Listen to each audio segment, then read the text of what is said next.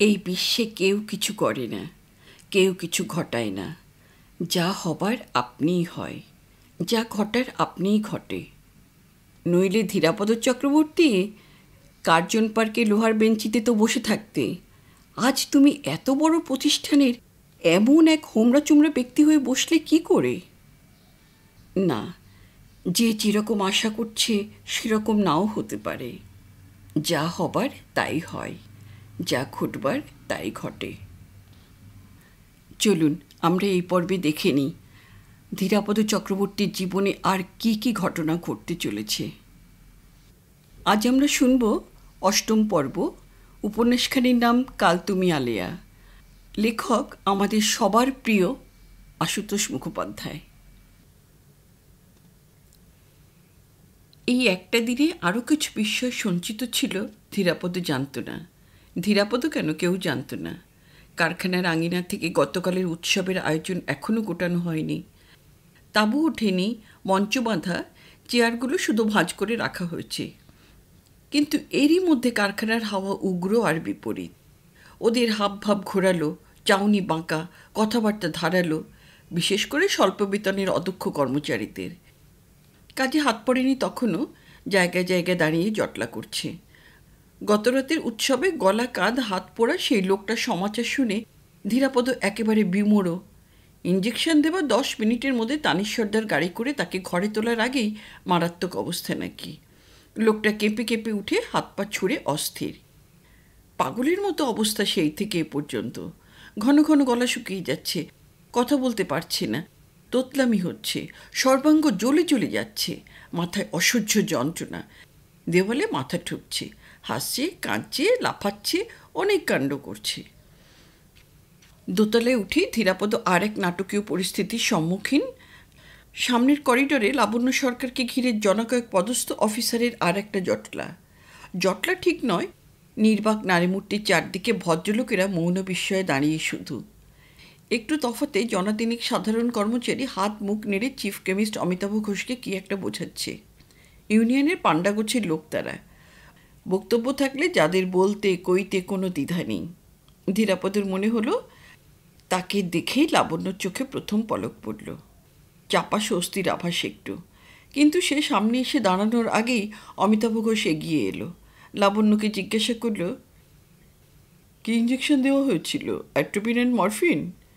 লাবণ্য নির্বাক এখনো, কিন্তু সার ফিরেছে। তাকালো তার দিকে। জবাব দিত না হয়তো। পিছনে ইউনিয়নের অর্ধশিক্ষিত লোকটাকে দেখেই মাথা নাড়ল বোধ হয়। অর্থাৎ তাই। ডোজ? রমণীর কঠিন দৃষ্টি তার মুখের উপর বিঁধে থাকলো খানিক। Atropine 100 grain, morphine 1/4। মাথা ঝাঁকিয়ে অমিতাভ ঘোষ অসহিষ্ণু প্রশ্ন ছুড়ল একটা। অ্যাট্রোপিন একটা ট্যাবলেট দিয়েছিলে কি দুটো? এবারও ধৈর্য সম্বরণ করল লাবণ্য সরকার, কিন্তু সে চেষ্টায় মুখে রং বদলাচ্ছে। নিষ্পলক কঠিন দুই চোখ তার মুখের উপর স্থির। একটা। Are you sure? আর জবাব দিল না। কয়েক নিমেষ দাঁড়িয়ে মর্মান্তিক দেখাটুকু শেষ করে নিল শুধু। তারপর ধীর পদক্ষেপে নিজের ঘরের দিকে চলে গেল। নালিশ নিয়ে যারা এসেছিল তাদেরই সামনে এ ধরনের বাক বিনিময়ের ফলে বিড়ম্বনা বাড়ল বই কমল না। ধীরাপদের কাজে মন বসছিল না। লাবণ্য সরকার তো লোকটার ভালো করতে গিয়েছিল, কিন্তু এ আবার কি কাণ্ড? সে কি দোষ করল? খানিক বাদে আবারও নিচে নেমে আসতে একসঙ্গে অনেকে ছেঁকে ধরেছে তাকে। তাদের বক্তব্য, কোম্পানি ডাক্তার রোগী দেখে এসে বলেছেন ওষুধটা সহ্য হয়নি হয়তো। ডাক্তার সাহেব যেটুকু বলার ভদ্রতা করে বলেছেন, সহ্য যে হয়নি সে তো তারা নিজের চোখেই দেখেছে। সহ্য হবে কেমন করে? চিফ কেমিস্ট্রি জিজ্ঞাসা করেছিলেন, একটা ট্যাবলেট দেওয়া হয়েছে কি দুটো? কিন্তু ঠাকরুন কটা দিয়েছেন ঠিক কি? মানুষকে তো আর মানুষ বলেই গণ্য করেন না, হয়তো বা 4-5টায় ফুঁড়ে দিয়ে বসে আছেন। ওদের সামনে কোম্পানি ডাক্তারের সঙ্গে টেলিফোনে কথা বলল ধীরাপদ। তারপর তাদের বোঝাতে চেষ্টা করল, শোনো শোনো, ওষুধ যে ভুল দেওয়া হয়েছে ডাক্তার সাহেব কিন্তু একথা একবারও বলেননি। পুড়ে গেলে সব ডাক্তারই ওই ইঞ্জেকশনই দিত, তবে কোনো বিশেষ কারণে কারো কারো শরীরে তো অনেক ওষুধ সয় না, এও সেরকম কিছু একটা ব্যাপার হয়েছে। কিন্তু কেন কি হয়েছে তা ওরা শুনতে চায় না। ওদের বিশ্বাস লোকটার জীবন বরবাদ হয়ে যেতে বসেছে, আর সেটা হয়েছে মেম ডাক্তারের দোষে। তারা কৈফিয়ত চায়, তারা বিহিত চায়, তারা কানুন জানে। শ্রমিকদের কিছু হলে কোম্পানিকে কোন ডাক্তার দেখবে তাদের, সেটা কানুনে ঠিক করে দেওয়া আছে। মেম ডাক্তার ওই ধরনের ডাক্তার না হয়েও সুই ফুটতে গেলেন কেন? তাছাড়া লোকটা তো বারবার আপত্তি করেছিল, বারবার বলেছিল সে ঠিক আছে, তার কিছু হয়নি, তবু ধরে বেঁধে তাকে সুই দেওয়া হলো কেন? আইনের দিকটা মিথ্যা নয়, ওদের চিকিৎসার জন্য নির্দিষ্ট চিকিৎসক আছে কোম্পানির, কিন্তু এরই মধ্যে ওদের আইন বোঝাতে গেল কে? ধীরাপদ ধারণা এই উত্তেজনার পিছনে মাথাওয়ালাদের সক্রিয় ইন্ধন আছে।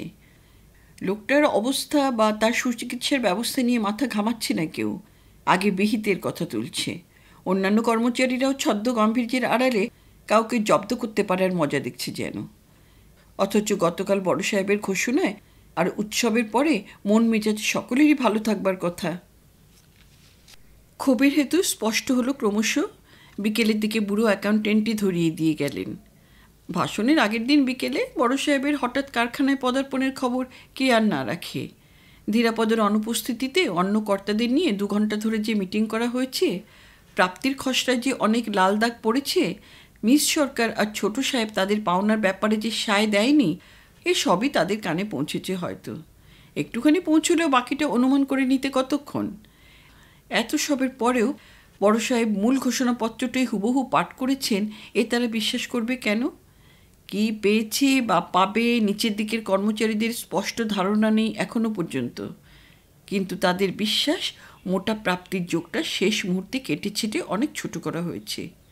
বুড়ো অ্যাকাউন্টেন্ট এত সব বলেননি অবশ্য, হাসি মুখে একটু মজার আভাসই দিয়ে গেছেন। শুধু বলেছেন, ওরা এখনও ভাবছে আপনি আরও অনেক কিছু সুপারিশ করেছিলেন, আর সেই দিন এসে এনাদের সঙ্গে পরামর্শ করে বড় সাহেব তার অনেক কিছু নাকচ করেছেন। কেউ বলছে হিসেবপত্র করে ধীরুবাবু 3 মাসে বোনাসের কথা লিখেছিলেন, আবার কেউ বলছে পেনশনের কথা লেখা ছিল, কেউ বা ভাবছে এখনই যা দেবার কথা সেটা পরের জন্য ঝুলিয়ে রাখা হয়েছে। ধীরাপদ এটুকু থেকেই যা বোঝার বুঝে নিয়েছে। ছোট সাহেব নাগালের বাইরে, মেম ডাক্তারকে জব্দ করার এই সুযোগ ওরা ছাড়বে না। আর কিছু না হোক, নাজেহাল করতে পারাটাই লাভ। কিন্তু কাল রাতের সেই আধপোড়া দস্যি লোকটা সত্যিই সংকটাপন্ন অবস্থা নাকি? জনতার মেজাজ চললে যা হয়, এক্ষেত্রেও তাই। বিশেষ করে কড়া প্রতিবাদ নেই যেখানে। আগের দিন যারা চুপচাপ ছিল, পরের দিন তাদেরও গলা শোনা যেতে লাগলো। জটলার জোর বাড়ছে, হুমকি বাড়ছে, বিহিতের দাবিটা আন্দোলনের আকার নিচ্ছে। নির্দয় মেম ডাক্তারের অপরাধ প্রতিপন্ন হয়ে গেছে যেন। চিকিৎসার নামে কানুন ডিঙিয়ে শ্রমিকদের ওপর বাহাদুরি নেবার চেষ্টা বরদাস্ত করবে না তারা। কী সুই দিয়েছে কে জানে, কী ওষুধ দিয়েছে কে জানে, আর কতটা দিয়েছে তাই বা কে জানে। বাবুদেরই তো সন্দেহ হচ্ছে। তাছাড়া গড়বড় না হলে অত বড় জোয়ান লোকটা অমন ধরফর করবে কেন? নিষেধ করা সত্ত্বেও চোখ রাঙিয়ে সুই দেবার কী দরকার ছিল? বড় সাহেবের কাছে মিলিত দরখাস্ত পাঠাবে তারা, কোর্ট করবে, ট্রাইব্যুনালে যাবে। বিহিত না হলে অনেক কিছু করবার রাস্তা আছে তাদের। কিন্তু যাকে কেন্দ্র করে পরদিনও এই গণ্ডগোল, সেই লোকটা কেমন আছে সেই খবরটাই সঠিক সংগ্রহ করে উঠতে পারল না ধীরাপদ। যাকে জিজ্ঞাসা করে সেই মাথা নাড়ে, অর্থাৎ লোকটা আর নেই ধরে নেওয়া যেতে পারে। ওদের এই গরম জটলার মধ্যে তানিশ সর্দারকে একাধিকবার লক্ষ্য করেছে ধীরাপদ। সেও মন্ত্রণাদাতাদের একজন, কিন্তু ধীরাপদ ফাঁকপতো সামনাসামনি পেল না তাকে। মাতব্বরদের সঙ্গে সলা পরামর্শে ব্যস্ত হয়তো। তাকে পেলে সঠিক খবরটা জানা যেত। ওই লোকটার কাছাকাছি ডেরাতে সে থাকে। লাবণ্য সরকার অফিসে আছে কি নেই বোঝা যায় না, কিন্তু আছে ধীরাপদ জানে। যেভাবে আছে কোনো জনমানবের মুখ দেখতেও রাজি নয় মনে হয়। মর্যাদার উপর এমন আচমকা ঘা পড়লে এরকম হওয়া বিচিত্র নয়। তবু সে এগিয়ে এসে 2 কথা বললে বা বোঝাতে চেষ্টা করলে পরিস্থিতি এতটা জটিল নাও হতে পারত। এগিয়ে আসা তো দূরে থাক, এক রূঢ় স্তব্ধতার পাল্টা বুহ রচনা করে তার মধ্যে বসে আছে যেন। দেখছে কতদূর গড়ায়। কর্মচারীদের এই উদ্ধত উত্তেজনার পিছনে পদস্থ ব্যক্তিরও উস্কানি আছে ভাবছে হয়তো। ধীরাপদকে তাদের ব্যতিক্রম মনে হবার কোনো কারণ নেই। খানিক আগে হন্তদন্ত হয়ে শীতাংশু মিত্র এসে হাজির হলো তার ঘরে। রীতিমতো তেতেই এসেছিল, গলার স্বর তেমন চড়া না হোক কড়া বটেই। কি ব্যাপার? প্রায় অকারণে রক্তকণাগুলো আজকাল উষ্ণ হয়ে উঠতে চায় কেন ধীরাপদ নিজেও জানে না। কী সব গণ্ডগোল শুনছি এখানে? আর বলেন কেন? যতদূর সম্ভব নির্লিপ্ত ধীরাপদ। যেমন কাণ্ড এদের সব। তা আপনি কিছু করছেন না বসে বসে শুধু কাণ্ডই দেখছেন?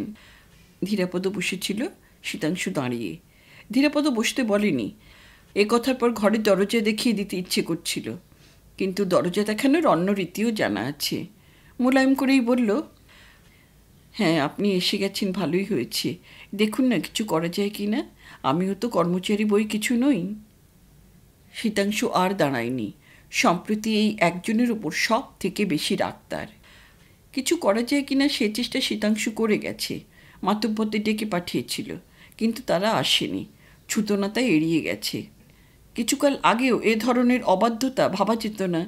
নিচে নেমে ছোট সাহেব অম্বিতম্বি করেছে, চোখ রাঙিয়েছে, কিন্তু এইসব বেহনতি মানুষদের ধাত আর ধাতু চিনতে এখনো অনেক বাকি তার। একবার তারা কোনো জোরের উপর দাঁড়াতে পারলে পরোয়া কমই করে। তাদের ক্ষুব্ধ চেঁচামেচিতে ছোট সাহেবের কণ্ঠস্বর ডুবে গেছে। ক্ষোভ তাদের শুধু মেম ডাক্তারের ওপরেই নয়, ছোট সাহেবের ওপরেও।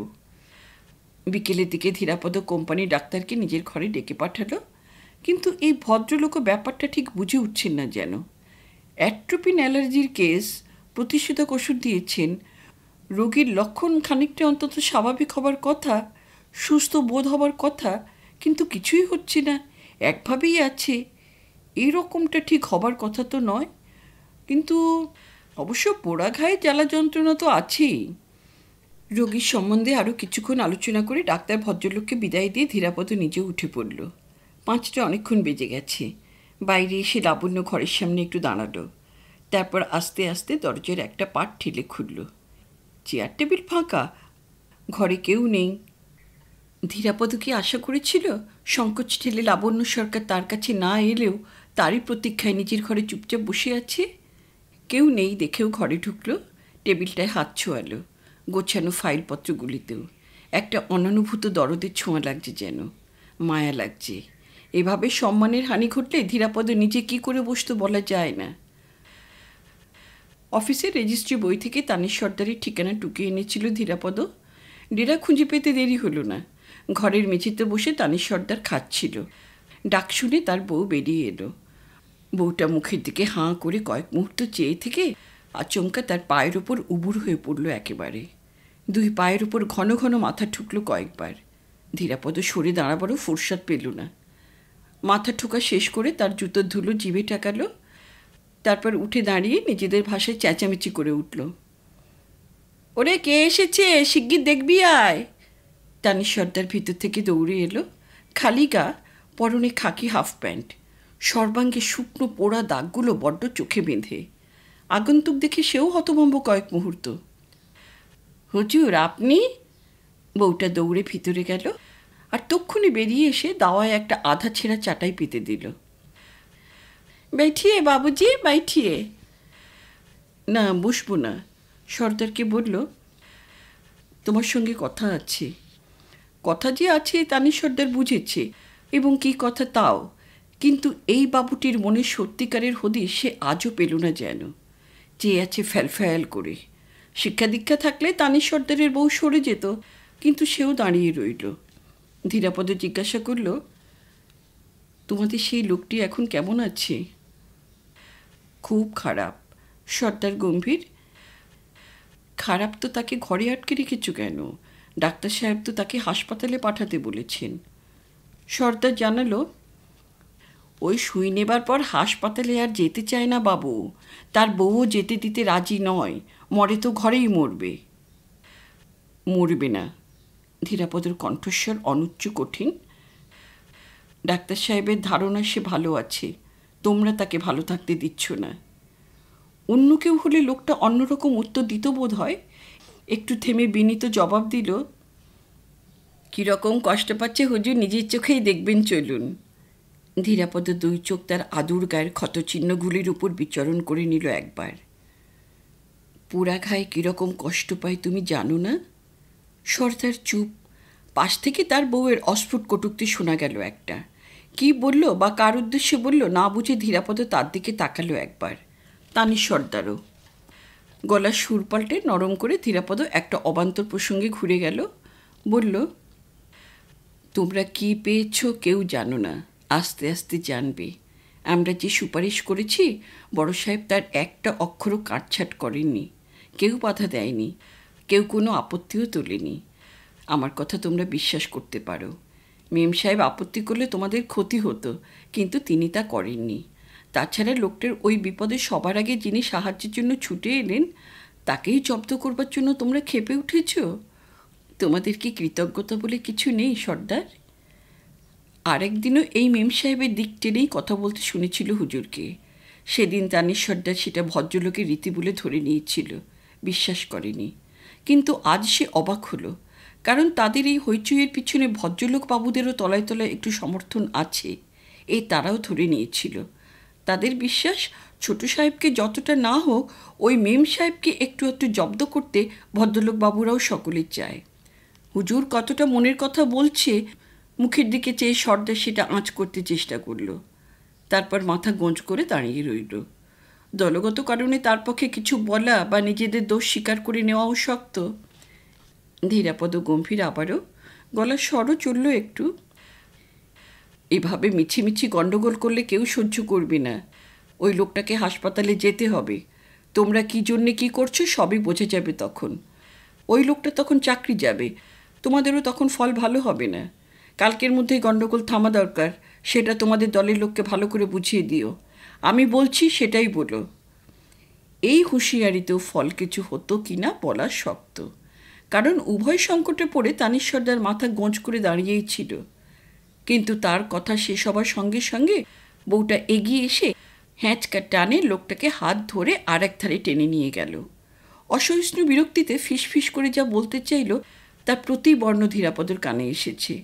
প্রথমে মরদগুলো বুদ্ধিশুদ্ধির ওপর কটাক্ষ। ওদের ঘরোয়া ভাষা ধীরাপদ বলতে না পারেও বুঝতে না পারার কথা নয়। সে শুনছে কি শুনছে না সেদিকে ভ্রুক্ষেপণে বউটার।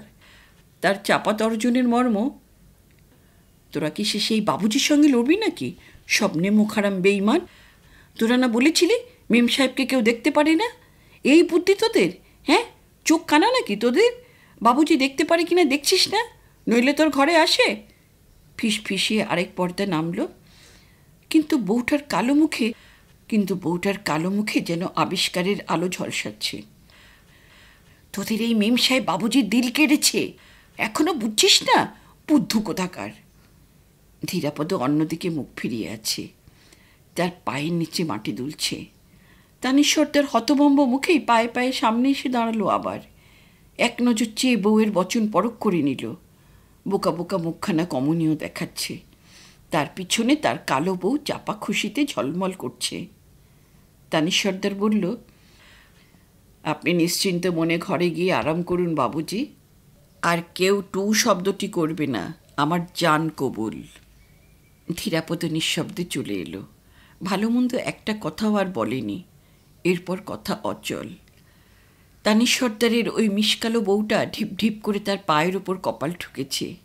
পথের আবর্জনাময় জুতো ধুলো জিভে ঠেকিয়েছে। সশরীরে হঠাৎ কোনো দেবতারই পদার্পণ ঘটেছিল যেন ওদের দাওয়ায়। কিন্তু আস্তে আস্তে ধীরাপদ শিক্ষা দীক্ষা স্বাস্থ্য জ্ঞানহীনা ওই শ্রমিক ঘরণের উদ্দেশ্যে মাথা না নুইয়ে পারেনি।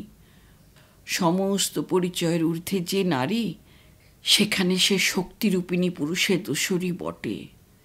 সেখানে সে সহজ সুন্দর, সেখানে কোনো কালোকুলোর লেশ মাত্রও নেই। ওদের এই নূতন আবিষ্কারের কোনো রকম প্রতিবাদ করেনি ধীরাপদ, একটু বিরূপ আভাসও ব্যক্ত করেনি। খবরটা ওদের মহলে এবার ভালো করেই রটবে বোধ হয়, কিন্তু সেজন্য একটুও বিড়ম্বনা বোধ করছে না ধীরাপদ, এতটুকু অস্বস্তি না। মাঝে আর একটা দিন গেছে। তানির সর্দার কীভাবে সকলের মুখ বন্ধ করেছে আর উত্তেজনা চাপা দিয়েছে সেই জানে। যারা মজা দেখার আশায় ছিল তারা নিরাশ হয়েছে। শোরগোলটা হঠাৎ এমনি মিইয়ে গেল কি করে ভেবে না পেয়ে অনেকে অবাকও হয়েছে। কোম্পানির সেই ডাক্তারটি পরদিনই এসে ধীরাপদকে খবর দিয়েছে তার রোগী আপাতত অনেকটাই সুস্থ।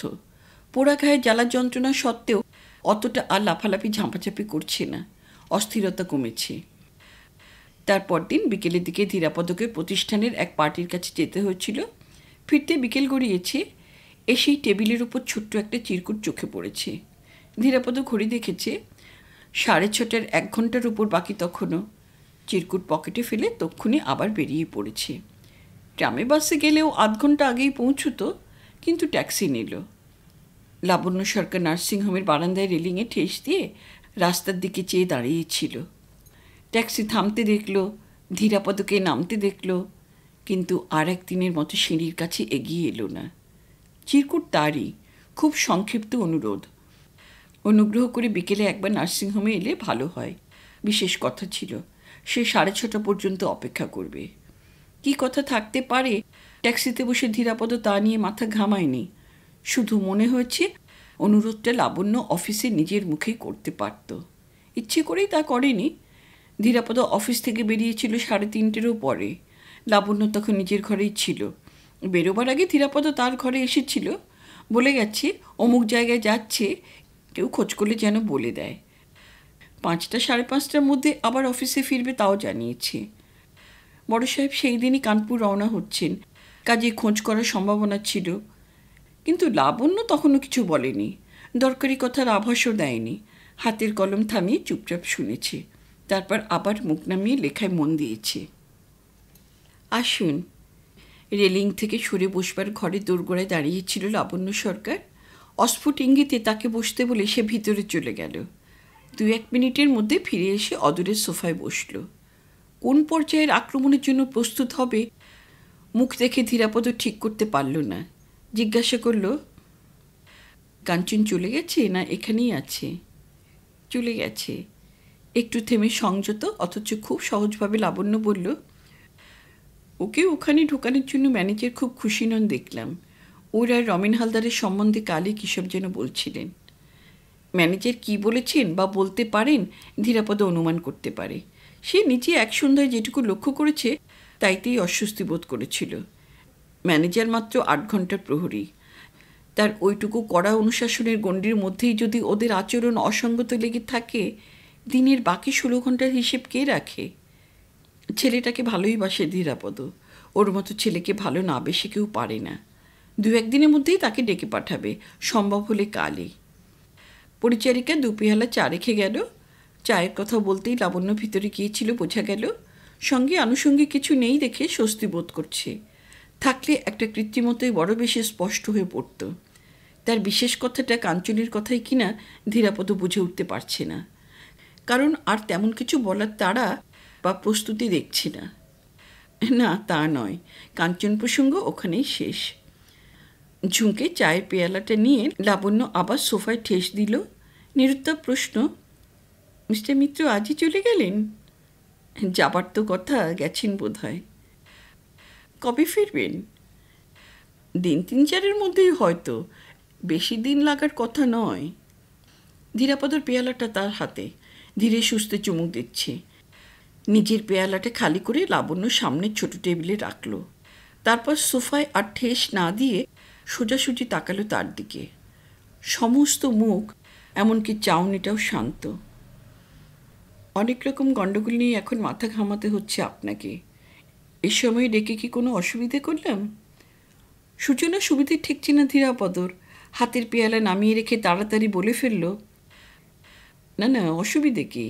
আর এই গণ্ডগোলও তো মিটে গেছে শুনেছি। লাবণ্য শিথিল দৃষ্টিটা আরও কয়েকটা মুহূর্ত তার মুখের উপর পড়ে রইল তেমনি।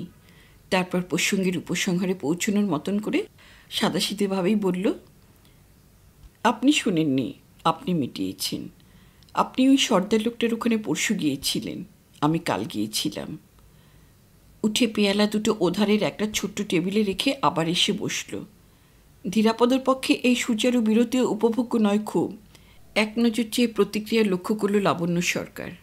তেমনি স্পষ্ট ধীরস্বরেই বলে গেল, আমি রোগী দেখার জন্য গিয়েছিলাম। রোগী না দেখিয়ে আমাকে সেই সর্দার লোকটার ঘরে নিয়ে আসা হয়েছিল। সে ঘরে ছিল না, তার বউ ছিল। আমাকে আদর করে ঘরে ডেকে নিয়ে বউটা অন্তরঙ্গজনের মধ্যে কথাবার্তা কইতে চেষ্টা করেছে। আমার কিন্তু সেটা খুব একটা ভালো লাগেনি। কোথায় কোন মুহূর্তে থামা দরকার লাবণ্য জানে। থেমেছে, দেখেছে। পরের প্রশ্নটা আরও ঠান্ডা, আরও মোলায়েম। ওরা যা বুঝেছে গণ্ডগোল মেটানোর জন্য ওদের সেই রকমই বোঝানো দরকার হয়েছিল বোধহয় আপনার। ধীরাপদ কি করবে? অস্বীকার করবে, না জবাবদিহি করবে, না একটা বেপরোয়া স্বীকৃতি ছুঁড়ে দেবে মুখের উপর?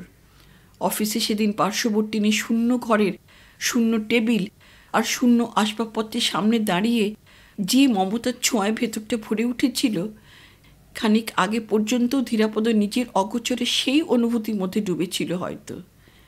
তারই উপর বিপরীত ব্যঙ্গবর্ষণ ঘটল যেন এক প্রস্থ। বশ না মানা নারী একদিন পুরুষের দুই বাহুর সবল অধিকারের সামগ্রী ছিল নাকি?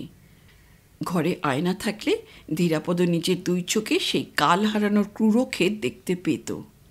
বলল, ওদের ওরকম বোঝানোর মধ্যে আমার কোনো হাত ছিল না, তবে আমাকে দেখে ওরা যা বুঝেছিল আপনাকে দেখার পর ওদের সে ভুল নিশ্চয়ই ভেঙে গেছে। ও, আপনাকে দেখে ওরা তাহলে কিছু বুঝেছিল বলছেন? ধীরাপদ চেষ্টা করে হাসতেও পারল। আমি না, আপনি বলছেন। বাড়ি পর্যন্ত ছুটতে দেখে ওরা কিছু একটা সহজ কারণই খুঁজেছে। আপনি ছুটেছিলেন কেন? শীতাংশুবাবুর জন্য। ভদ্রলোক ভয়ানক বিচলিত হয়ে পড়েছিলেন। ধীরাপদ ঠোঁটের ডগায় জবাব মজুদ। প্রচ্ছন্ন বিদ্রুপ সত্ত্বেও চিরাচরিত রাগ বিরাগের এতটুকু আঁচ চোখে পড়ল না। লাবণ্য জবাবটা শুনেও যেন শুনল না, একটু চুপ করে থেকে শান্ত মন্তব্য করল, আপনার অত ব্যস্ত হওয়ার দরকার ছিল না, এটুকুর দায় আমি নিজেই নিতে পারতাম। যাক, এ নিয়ে কথা কাটাকাটির জন্য আপনাকে আমি কষ্ট করে আসতে বলিনি। যা করেছেন তার জন্য ধন্যবাদ। হঠাৎ ধন্যবাদ লাভ করে স্নায়ুর চড়া প্রস্তুতির মুখে থমকাতে হলো ধীরাপদকে। চকিত জিজ্ঞাসা দৃষ্টি। পরের কথাটা কিভাবে বলবে লাবণ্য তাই হয়তো ভেবে নিল। অটুট গাম্ভীর্য সত্ত্বেও আলগা উত্তাপের চিহ্ন মাত্র নেই। আপনার সঙ্গে আমার ব্যক্তিগত কয়েকটা কথা আছে। এখানকার যেরকম ব্যাপার দেখছি তাতে নিজের সম্বন্ধে একটু ভাবা দরকার হয়ে পড়েছে বলে মনে হয়। কি বলেন আপনি? প্রশ্ন স্পষ্ট নয় একটুও, তবু ধীরাপদ অস্বস্তি বোধ করল। ঈষৎ বিস্ময়ের আড়ালেই গুটিয়ে রাখতে চেষ্টা করল নিজেকে। আর একটু খোলাখুলি বলুন। কতটা খোলাখুলি বলা দরকার লাবণ্য তাই যেন দেখে নিল। তারপর খুব স্পষ্ট করেই বলল, বাড়িতে অমিতবাবু আর শীতাংশুবাবুর সঙ্গে মিস্টার মিত্রের কিছু একটা মনোমালিন্যের ব্যাপার চলেছে, যার ফলে আমার প্রতিও এদের সকলের ব্যবহারে কিছু পরিবর্তন লক্ষ্য করেছি। গোলযোগটা কী নিয়ে আপনি কি বলতে পারবেন? ধীরাপদের মুখে দ্বিধাগ্রস্ত ভাবটা কৃত্রিম নয় খুব। এসব কথা আমাকে জিজ্ঞাসা করছেন কেন? কারণ এসব কথার মধ্যে আপনিও উপস্থিত ছিলেন শুনেছি।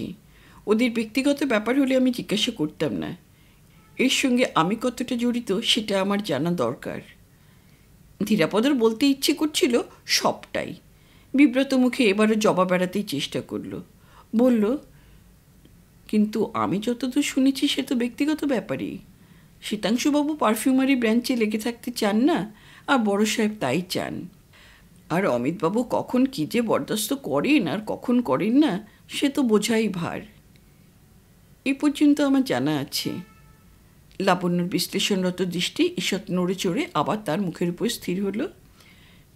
শীতাংশুবাবু বা অমিতবাবুর ব্যবহারের জন্য তারাই দায়ী, কিন্তু আমার প্রসঙ্গে বড় সাহেব আপনাকে কখনো কিছু বলেছেন কি না, আর বলে থাকলে কি বলেছেন, সেটা কি আমাকে জানাতে আপনার খুব আপত্তি আছে?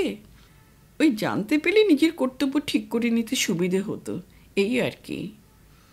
তড়িৎ গতিতে মস্তিষ্ক চালনা করেও ধীরাপদ সঠিক বুঝে উঠল না বড় সাহেব তাকে কিছু বলতে পারেন এ সন্দেহ হলো কেমন করে। ছেলে বা ভাগ্নের সঙ্গে মনোমালিন্য চলেছে জানে, তাই বলে কি অনুমান? নাকি ছেলে সেদিন বাপের সঙ্গে বোঝাপড়া করতে এসে ঘা খেয়ে চলে যাওয়ার পরও ধীরাপদ ঘরে ছিল শুনেছে বলে? জবাবের প্রতীক্ষায় লাবণ্য সরকার অপলক নেত্রে ওর দিকে চেয়ে আছে। হঠাৎ সমস্ত হৃৎপিণ্ডটা ধকধকিয়ে উঠল বুঝি ধীরাপদর। পতঙ্গের মতো লোভের শিখার দিকে কে তাকে এমন করে ঠেলছে জানে না। ধীরাপদ চাইছে নিজেকে প্রতিরোধ করতে, চাইছে সে যা বলতে যাচ্ছে তা না বলতে।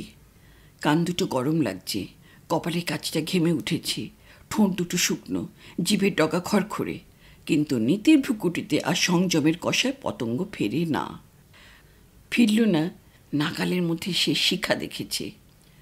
প্রশ্নের গুরুত্ব অনুযায়ী স্থিরভাবেই জবাব দিল, আপনাকে তিনি শ্রদ্ধা করেন, অফিসের কাজকর্মে আপনাকে তিনি বিশেষ সহায় ভাবেন, কিন্তু নিজের পারিবারিক ব্যাপারে তার নিজস্ব কিছু প্ল্যান হয়তো আছে, সেখানে আর কোনো সম্ভাবনার কারণ ঘটে সেটা তিনি চান না মনে হয়।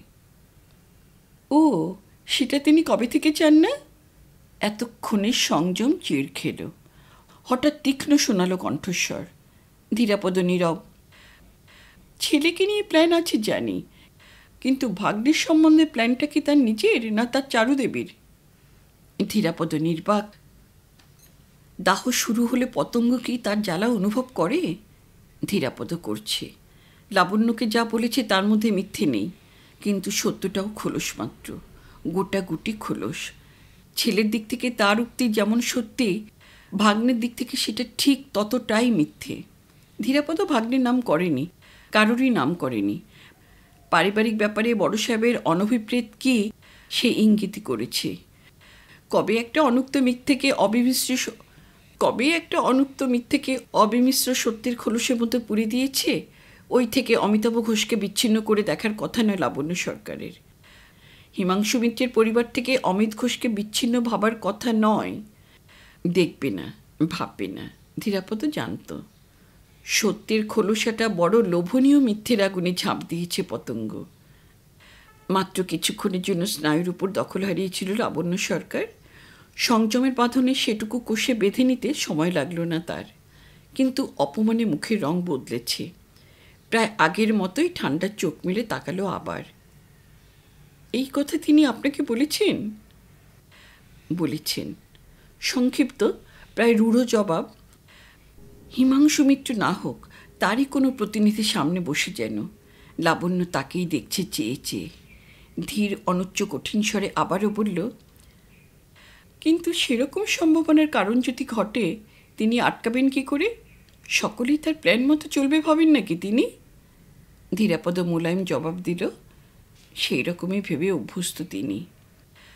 গোটাকতক মৌন মুহূর্তের স্তব্ধতা ঠেলে লাবণ্য সোফা ছেড়ে আস্তে আস্তে উঠে দাঁড়ালো। তার বিশেষ কথা শেষ হয়েছে। ঘড়ি দেখল, বলল, আমার মেডিকেল হোমের সময় হয়ে গেছে। ধীরাপদ উঠে দাঁড়িয়েছে। ঘরের দিকে পা বাড়াবার আগে লাবণ্য আর একবার ফিরল তার দিকে, অপলক দৃষ্টি বিনিময়। বলল, এরপর আমার কি কর্তব্য সেটা আমি ভেবে নিতে পারবো আশা করি। আপনাকে অনেক অনেক ধন্যবাদ। পায়ের নিচে নিরেট মাটি, মাথার ওপর তারার ঘা ভরা নিরন্ধ্র আকাশ। দুই অসহ্য লাগছে ধীরাপদর। রাস্তার আলোগুলো পর্যন্ত তাপ ছড়ানোর মতো জোরালো লাগছে। অপেক্ষাকৃত অন্ধকার ধার ধরে সে চলেছে। কবে যেন অন্ধকার থেকে আলোয় আসা তাগিদে সে সত্রাসে ছুটেছিল একদিন গড়ের মাঠে সেই একদিন, যেদিন কাঞ্চন এসে সামনে দাঁড়িয়েছিল। বিনামূল্যে যেদিন পশা ঋণীর পশা লুট হয়েছিল। আজ বিপরীত তাগিদ, আলো থেকে অন্ধকারে চাপার তাগিদ। কিন্তু মনের মতো অন্ধকারও তো জোটা দায়। নিচের বুকের তলাতেই কোথায় যেন ধিকি ধিকি আলো জ্বলছে। আলো জ্বলছে না আগুন? না, আজ আর ধীরাপদ ভাববে না, কিচ্ছু ভাববে না। সে ভাবছে বলেই, নইলে কোনো কিছু তাকে দংশাচ্ছে না। দংশাবে কেন? সে তো আর ত্যাগের নামাবলী পরে ঘুরে বেড়াচ্ছে না। নতুন সুরাপাইয়ের মতন বিবেক বস্তুটা ছিঁড়ে খুঁড়ে উপড়ে ফেলে সাময়িক বিস্তৃতিটুকুই আঁকড়ে ধরে থাকতে চাইল সে। যে বিস্তৃতির সামনে এতক্ষণ বসেছিল, সেই বিস্তৃতির উৎস চোখের আওতায় নতুন করে বেঁধে নিয়ে পথ চলল। মনে হলো লাবণ্যকে স্পষ্ট এত পরিপূর্ণ করে আগে আর কখনো দেখেনি। নারীতরুর প্রতিটি রেখা, প্রতিটি কমনীয় ইঙ্গিতের মধ্যে বিচরণ করতে পারার মতোই স্পষ্ট আর পরিপূর্ণ করে দেখে এসেছে, দেখছে। লাবণ্য কর্তব্য ভাবছে বলছিল। কর্তব্যটি কি? কি আবার ভাববে? চাকরি ছাড়বে নাকি? চাকরি ছেড়ে কি করবে? শুধু প্র্যাকটিস করলেও করতে পারে। পয়সার এখনই মন্দ নয়। সামনে এসে দাঁড়ালে 6 আনা রোগ সারে, কথাবার্তা শুরু করলে 10 আনা, আর পরীক্ষা নিরীক্ষা শুরু হলে 14 আনা। এমন ডাক্তারের পসার হবে না তো কার হবে? না, কিন্তু মন বলছে না না না, শুধু প্র্যাকটিস করবে না। একেবারে অতখানি গোড়া থেকে শুরু করার ধৈর্য নেই লাবণ্য সরকারের। তাহলে আর কি করতে পারে? বিলেত চলে যেতে পারে। এতগুলো বছর ধরে টাকা তো কম জমায়নি। তাছাড়া নিজের টাকা দরকারই বা কি? বিলেত যাবে শুনলে ভগ্নিপতি টাকার থলে উঁচিয়ে ছুটে আসবে। ধীরাপদ ভাবতে চেষ্টা করল।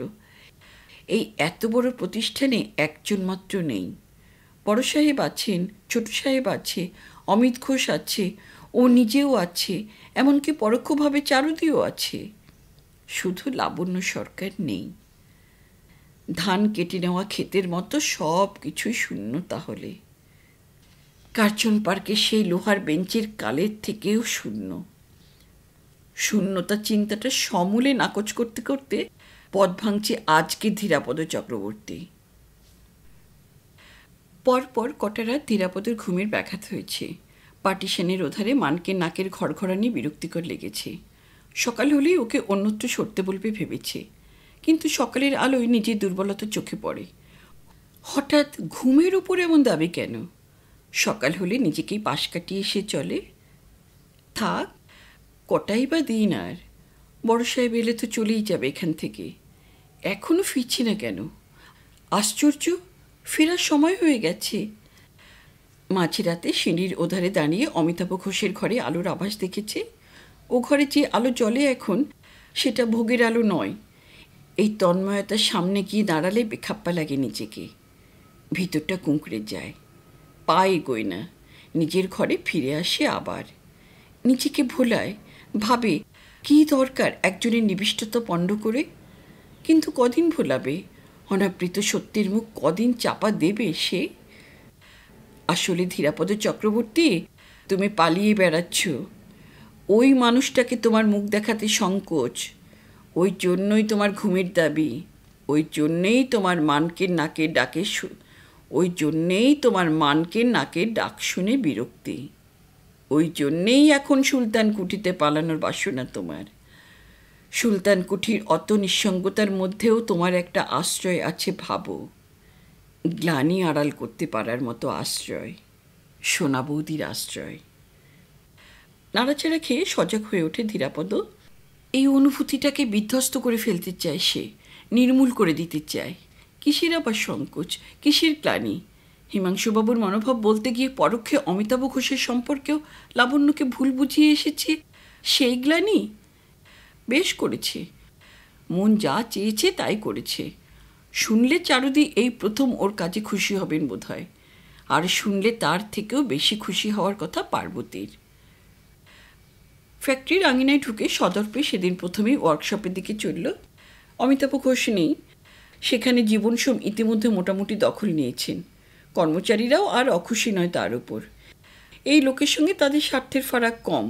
নিজেদের মতন করেই একে তারা অনেকটা বুঝতে পারে। ৪৫ মিনিটের জায়গায় আধ ঘন্টা মিটার দেখলে বা ২ ঘন্টার জায়গায় ১.৫ ঘন্টা হিট দিয়ে আধ ঘন্টা ফুরসত লাভের চেষ্টা করলে ঘাট থেকে মাথা ওড়ার দাখিল হয় না। জীবনসোমের আপ্যায়ন এড়িয়ে ধীরাপদের মেন বিল্ডিংয়ের দিকে চলল। অমিত ঘোষকেও মুখ দেখানোর তাগিদ। হয় অ্যানালিটিক্যাল, নয়তো লাইব্রেরিতে আছে, আরে না হলে খরগোশ নিয়ে পড়েছে। এই কটা দিনে গোটা ৩ খরগোশে প্রাণান্ত হয়েছে। চিফ কেমিস্ট্রির এই নতুন তন্ময়তা ধীরাপদ দূর থেকে লক্ষ্য করেছে। অনুমান মিথ্যে নয়। ওষুধের প্রতিক্রিয়ায় একটা খরগোশ টেবিলের উপর একতাল জড়স্তূপের মতো পড়ে আছে। তার কান থেকে রক্ত টেনে রক্তের হিমোগ্লোবিন পরীক্ষা চলছে। ধীরাপদ পায়ে পায়ে সামনে এসে দাঁড়ালো। সমজদারের মতোই চেয়ে চেয়ে দেখল খানি। আপনার আগের রোগী কেমন? অমিতাভ মুখ তুলে তাকালো। দৃষ্টিটা ওর মুখের ওপর এক চক্কর ঘুরে আবার কাজের দিকে ফিরল। এটুকু অসহিষ্ণুতা থেকেই বোঝা গেল আগের রোগী অর্থাৎ আগের চিপটিরও ভবলীলা সাঙ্গ হয়েছে। ধীরাপদ শোকের মুখ করে দাঁড়িয়ে রইল। রিসার্চ ডিপার্টমেন্টের কতদূর কী হলো? ধীরাপদ নিজেকে বাঁচানোর চেষ্টা। সে আমি কি জানি, কথাবার্তা তো মামার সঙ্গে হয়েছে আপনার। উষ্ণ ব্যঙ্গ চলল এক পশলা। আরে আপনি তো মামার ঘড়ির চেন এখন, জানতে চেষ্টা করুন, ওটা তাড়াতাড়ি হওয়া দরকার। কদিন বাদে সামনাসামনি এসে দাঁড়ানোর ফলে ধীরাপদের ভালো লাগছে। গম্ভীর মুখে তার দরকার আর নিজের কদর দুই স্বীকার করে নিল যেন। বলল, তাহলে আপনি এসব কি করছেন না করছেন সব ভালো করে আমাকে বোঝান, আবেদন করুন, তদবির করুন, তারপর তো বিবেচনা করব। জবাবে হ্যাঁচকার টানে নিশ্চেতন খরগোশটার কান ধরে সামনে নিয়ে এলো সে। ধীরাপদ আর দাঁড়ালে এটারও পরমায়ু বুঝি এক্ষুনি শেষ হয়ে যাবে। সহজ মুখ করেই বলল, চলি, এখনো ঘরে ঢুকিনি। আপনার হাতের কাজ শেষ হলে আসবেন, নয়তো ডেকে পাঠাবেন। আপনার তো দেখা পাওয়াই দায়। বুড়োকুঁচকে খরগোশ পর্যবেক্ষণে রত। ধীরাপদ হলের ভিতর দিয়ে অদূরে দরজার দিকে এগোলো। কাছে এসে দাঁড়ানো গেছে, মুখ দেখানো হয়েছে, নিজের উপর দখল বেড়েছে। শুনুন। ধীরাপদ ফিরে দাঁড়ালো। কাছে আসার আগে ঈশ্বর তিক্ত গাম্ভীর্যে অমিতাভ বলল, আপনাদের ওই গনুবাবু না গণেশবাবুকে আমার কাছে ঘোরাঘুরি করতে বারণ করে দেবেন, আমার দ্বারা কিচ্ছু হবে না। ধীরাপদ অবাক। অতর্কিত প্রসঙ্গে তলকুল পেল না হঠাৎ। গনুবাবু মানে গনুদা তার ওকচরে এর কাছে ঘোরাঘুরি করছে? কিন্তু কেন? আরও কি আশা? গনুদা আত্মীয় নয়, কিন্তু তারই মারফত যোগাযোগ বলে সম্মানেও লাগলো একটু। তিনি আবার আপনার কাছে ঘোরাঘুরি করছেন কেন? অমিতাভ ঘোষ কাজে মন দিতে যাচ্ছিল, বিরক্ত হয়ে মুখ তুলল, কিন্তু ধীরাপদের মুখের দিকে চেয়ে ভ্রুকুটি গেল। কিছু জানি না বলেই মনে হলো হয়তো। বলল, তার চাকরি গেছে, পুরনো কর্মচারী বলে বরখাস্ত করার আগে অফিস থেকে 3-4টে ওয়ার্নিং দিয়েছে। চুরি জোচ্চুরি কিছুই সে বাকি রাখেনি। খোঁজ নিতে গিয়ে তো আমি অপ্রস্তুত। পায়ের নিচে সত্যিই কি মাটি দুলছে ধীরাপদর? কতক্ষণ দাঁড়িয়েছিল তারও খেয়াল নেই। কখন নিজের ঘরে এসে বসেছে তাও না, মূর্তির মতো বসেই আছে। গনুদার চাকরি গেছে, কিন্তু গনুদার কথা একবারও ভাবছে না ধীরাপদ। সোনা বৌদির সংসার চিত্রটা চোখে ভাসছে। সোনা বৌদির মুখ, উমার মুখ, ছোট ছোট ছেলে দুটোর মুখ, শেষে সকলকে ছাড়িয়ে শুধু সোনা বৌদির মুখ। যে সোনা বৌদির সংসারের অনটন সত্ত্বেও অন্যের দেওয়া বাড়তি টাকা সরিয়ে রেখে কুকার কেনার নাম করে ফিরিয়ে দেয়। যে সোনা বৌদি দাঁড়িয়ে দাঁড়িয়ে উপোস দেখবে, তবু হাত পাতবে না। এই মুহূর্তে ধীরাপদ সুলতান কুঠিতে ছুটে যেতে ইচ্ছে করছে। গিয়ে বলতে ইচ্ছে করছে, সোনা বৌদি তুমি কিছু ভেবো না, আমি তো আছি। রনু হলে তাই করতো, তাই বলতো। কিন্তু এই এক ব্যাপারে সোনা বৌদি রনুর থেকে অনেক অনেক তফাৎ করে দেখবে ওকে, ওকে নির্মম তফাতে ঠেলে দেবে। তবু নিশ্চেষ্ট হয়ে তো বসে থাকা গেল না। বিকেলের দিকে গনুদার কাগজের অফিসে এলো খোঁজখবর নিতে। কি হয়েছে, কেন হয়েছে, কবে হয়েছে জানা দরকার। কিন্তু খবর করতে এসে ধীরাপদ পালাতে পারলে যেন বাঁচে। হেন সহকর্মী নেই যার কাছে গনুদা 2-10-20 টাকা ধারে না। এমনকি দীর্ঘদিনের চেনা ওপরওয়ালাদের অনেকের কাছ থেকে ভাঁওতা দিয়ে টাকা ধার করেছে নাকি। সে টাকায় জুয়া খেলেছে, রেস খেলেছে, কাজকর্মও ফাঁকির উপর চলছিল। কিন্তু এটুকু অপরাধে কাগজের অফিসের চাকরি যায় না। লেখা ছাপা, খবর ছাপার প্রতিশ্রুতি দিয়ে প্রত্যাশী লোকের কাছ থেকে টাকা খেতে শুরু করেছিল গনুদা। পুরনো লোক, তাই উপরওয়ালারা ডেকে অনেকবার সাবধান করেছেন, কিন্তু এমন মতিচ্ছন্ন হলে কে আর তাকে বাঁচাবে? শুধু চাকরি খুইয়ে বেঁচেছে এই ঢের। চাকরি গেছে তাও 10-12 দিন হয়ে গেল। গনুদা কেন তাকে ডিঙিয়ে সোজা অমিতাভ ঘোষকে ধরেছিল বোঝা গেল। সেখান থেকে নিরাশ হয়ে এবারে হয়তো তার কাছে আসবে। এলে শুধু নিরাশ হওয়া নয়, কপালে আরও কিছু দুর্ভোগ আছে।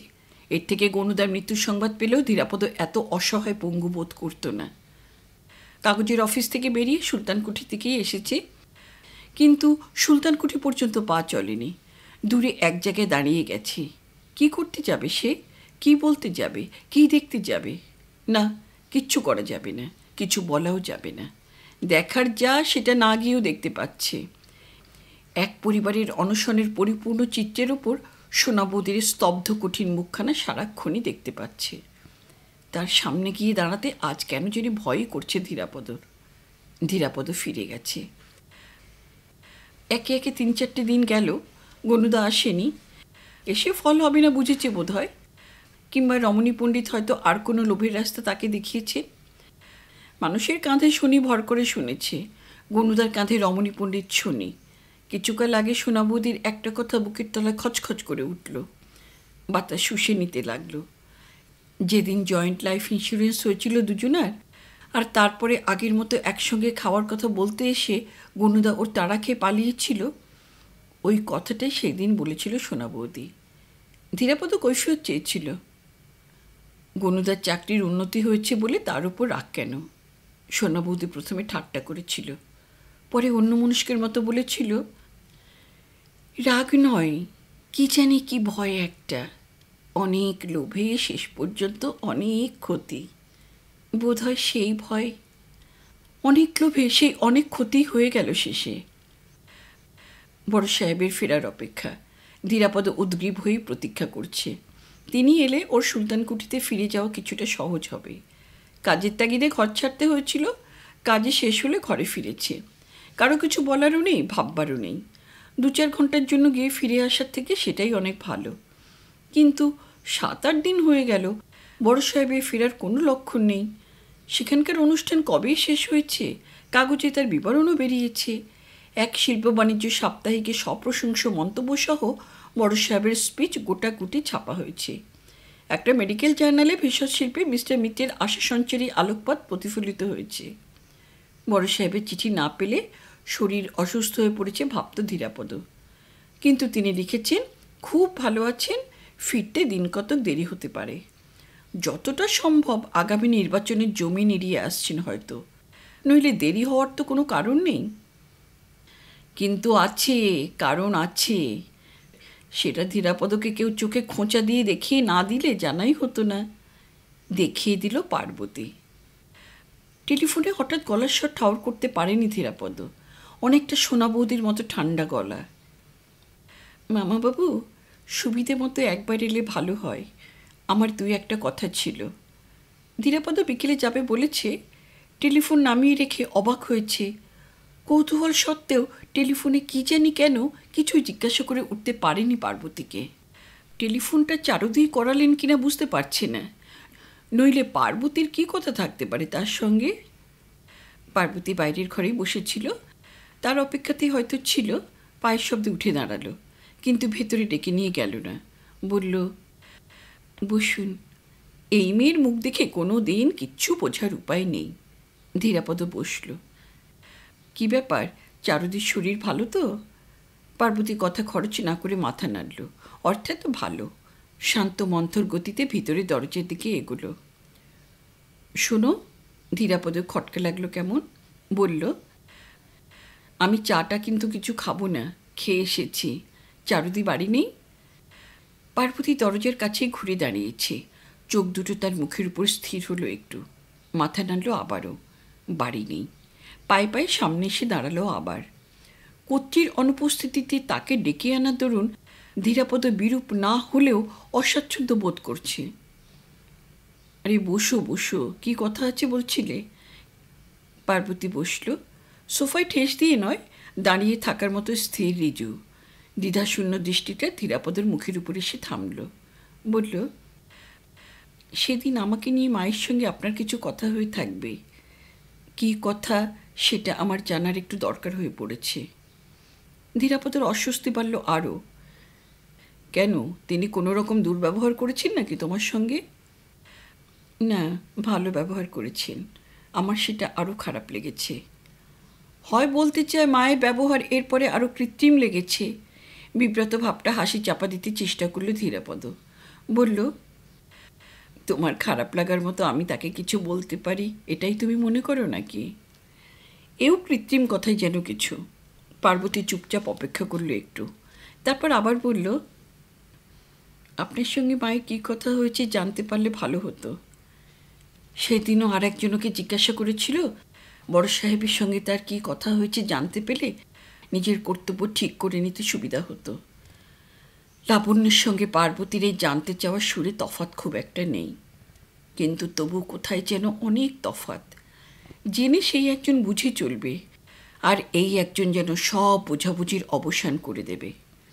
কি হয়েছে ধীরাপদ জানে না, কিন্তু এই নিরুত্তাপ মুখের দিকে চেয়ে অন্তঃস্থলে দাহ অনুভব করতে পারে। কিছু না জেনেও ধীরাপদ সেটুকু মুছে দেবার জন্য ব্যগ্র। হাসি মুখেই বলল, তাহলে চারুদি আসুক, আমি অপেক্ষা করছি। তার সামনেই তুমি শুনে নিও কি কথা হয়েছে। পার্বতী বলল, মা এখানে নেই, মা কানপুরে গেছেন। ধীরাপদর বোকার মতোই বিস্ময়। সে কি, বড় সাহেবের সঙ্গে? প্রশ্নটা করে ফেলে নিজেই অপ্রস্তুত একটু। সেদিন অমন ধাক্কা খাওয়ার পর চারুদি অনেকক্ষণ চুপচাপ কী ভেবেছিলেন মনে পড়ল। তারপর বড় সাহেব কবে যাচ্ছেন খোঁজ নিয়েছিলেন। মুখের দিকে চেয়ে থেকে পার্বতী তেমনি নির্লিপ্ত গলায় আবার বলল, যাবার আগে তিনি বাড়ির দলিল আর ব্যাংকের বইগুলো সঙ্গে করে নিয়ে গেছেন, আর টেলিফোনে বড় সাহেবকে তাঁর নামের ব্যবসায়ের কী সব কাগজপত্র আছে সেগুলো সব সঙ্গে নিতে বলেছেন শুনেছি।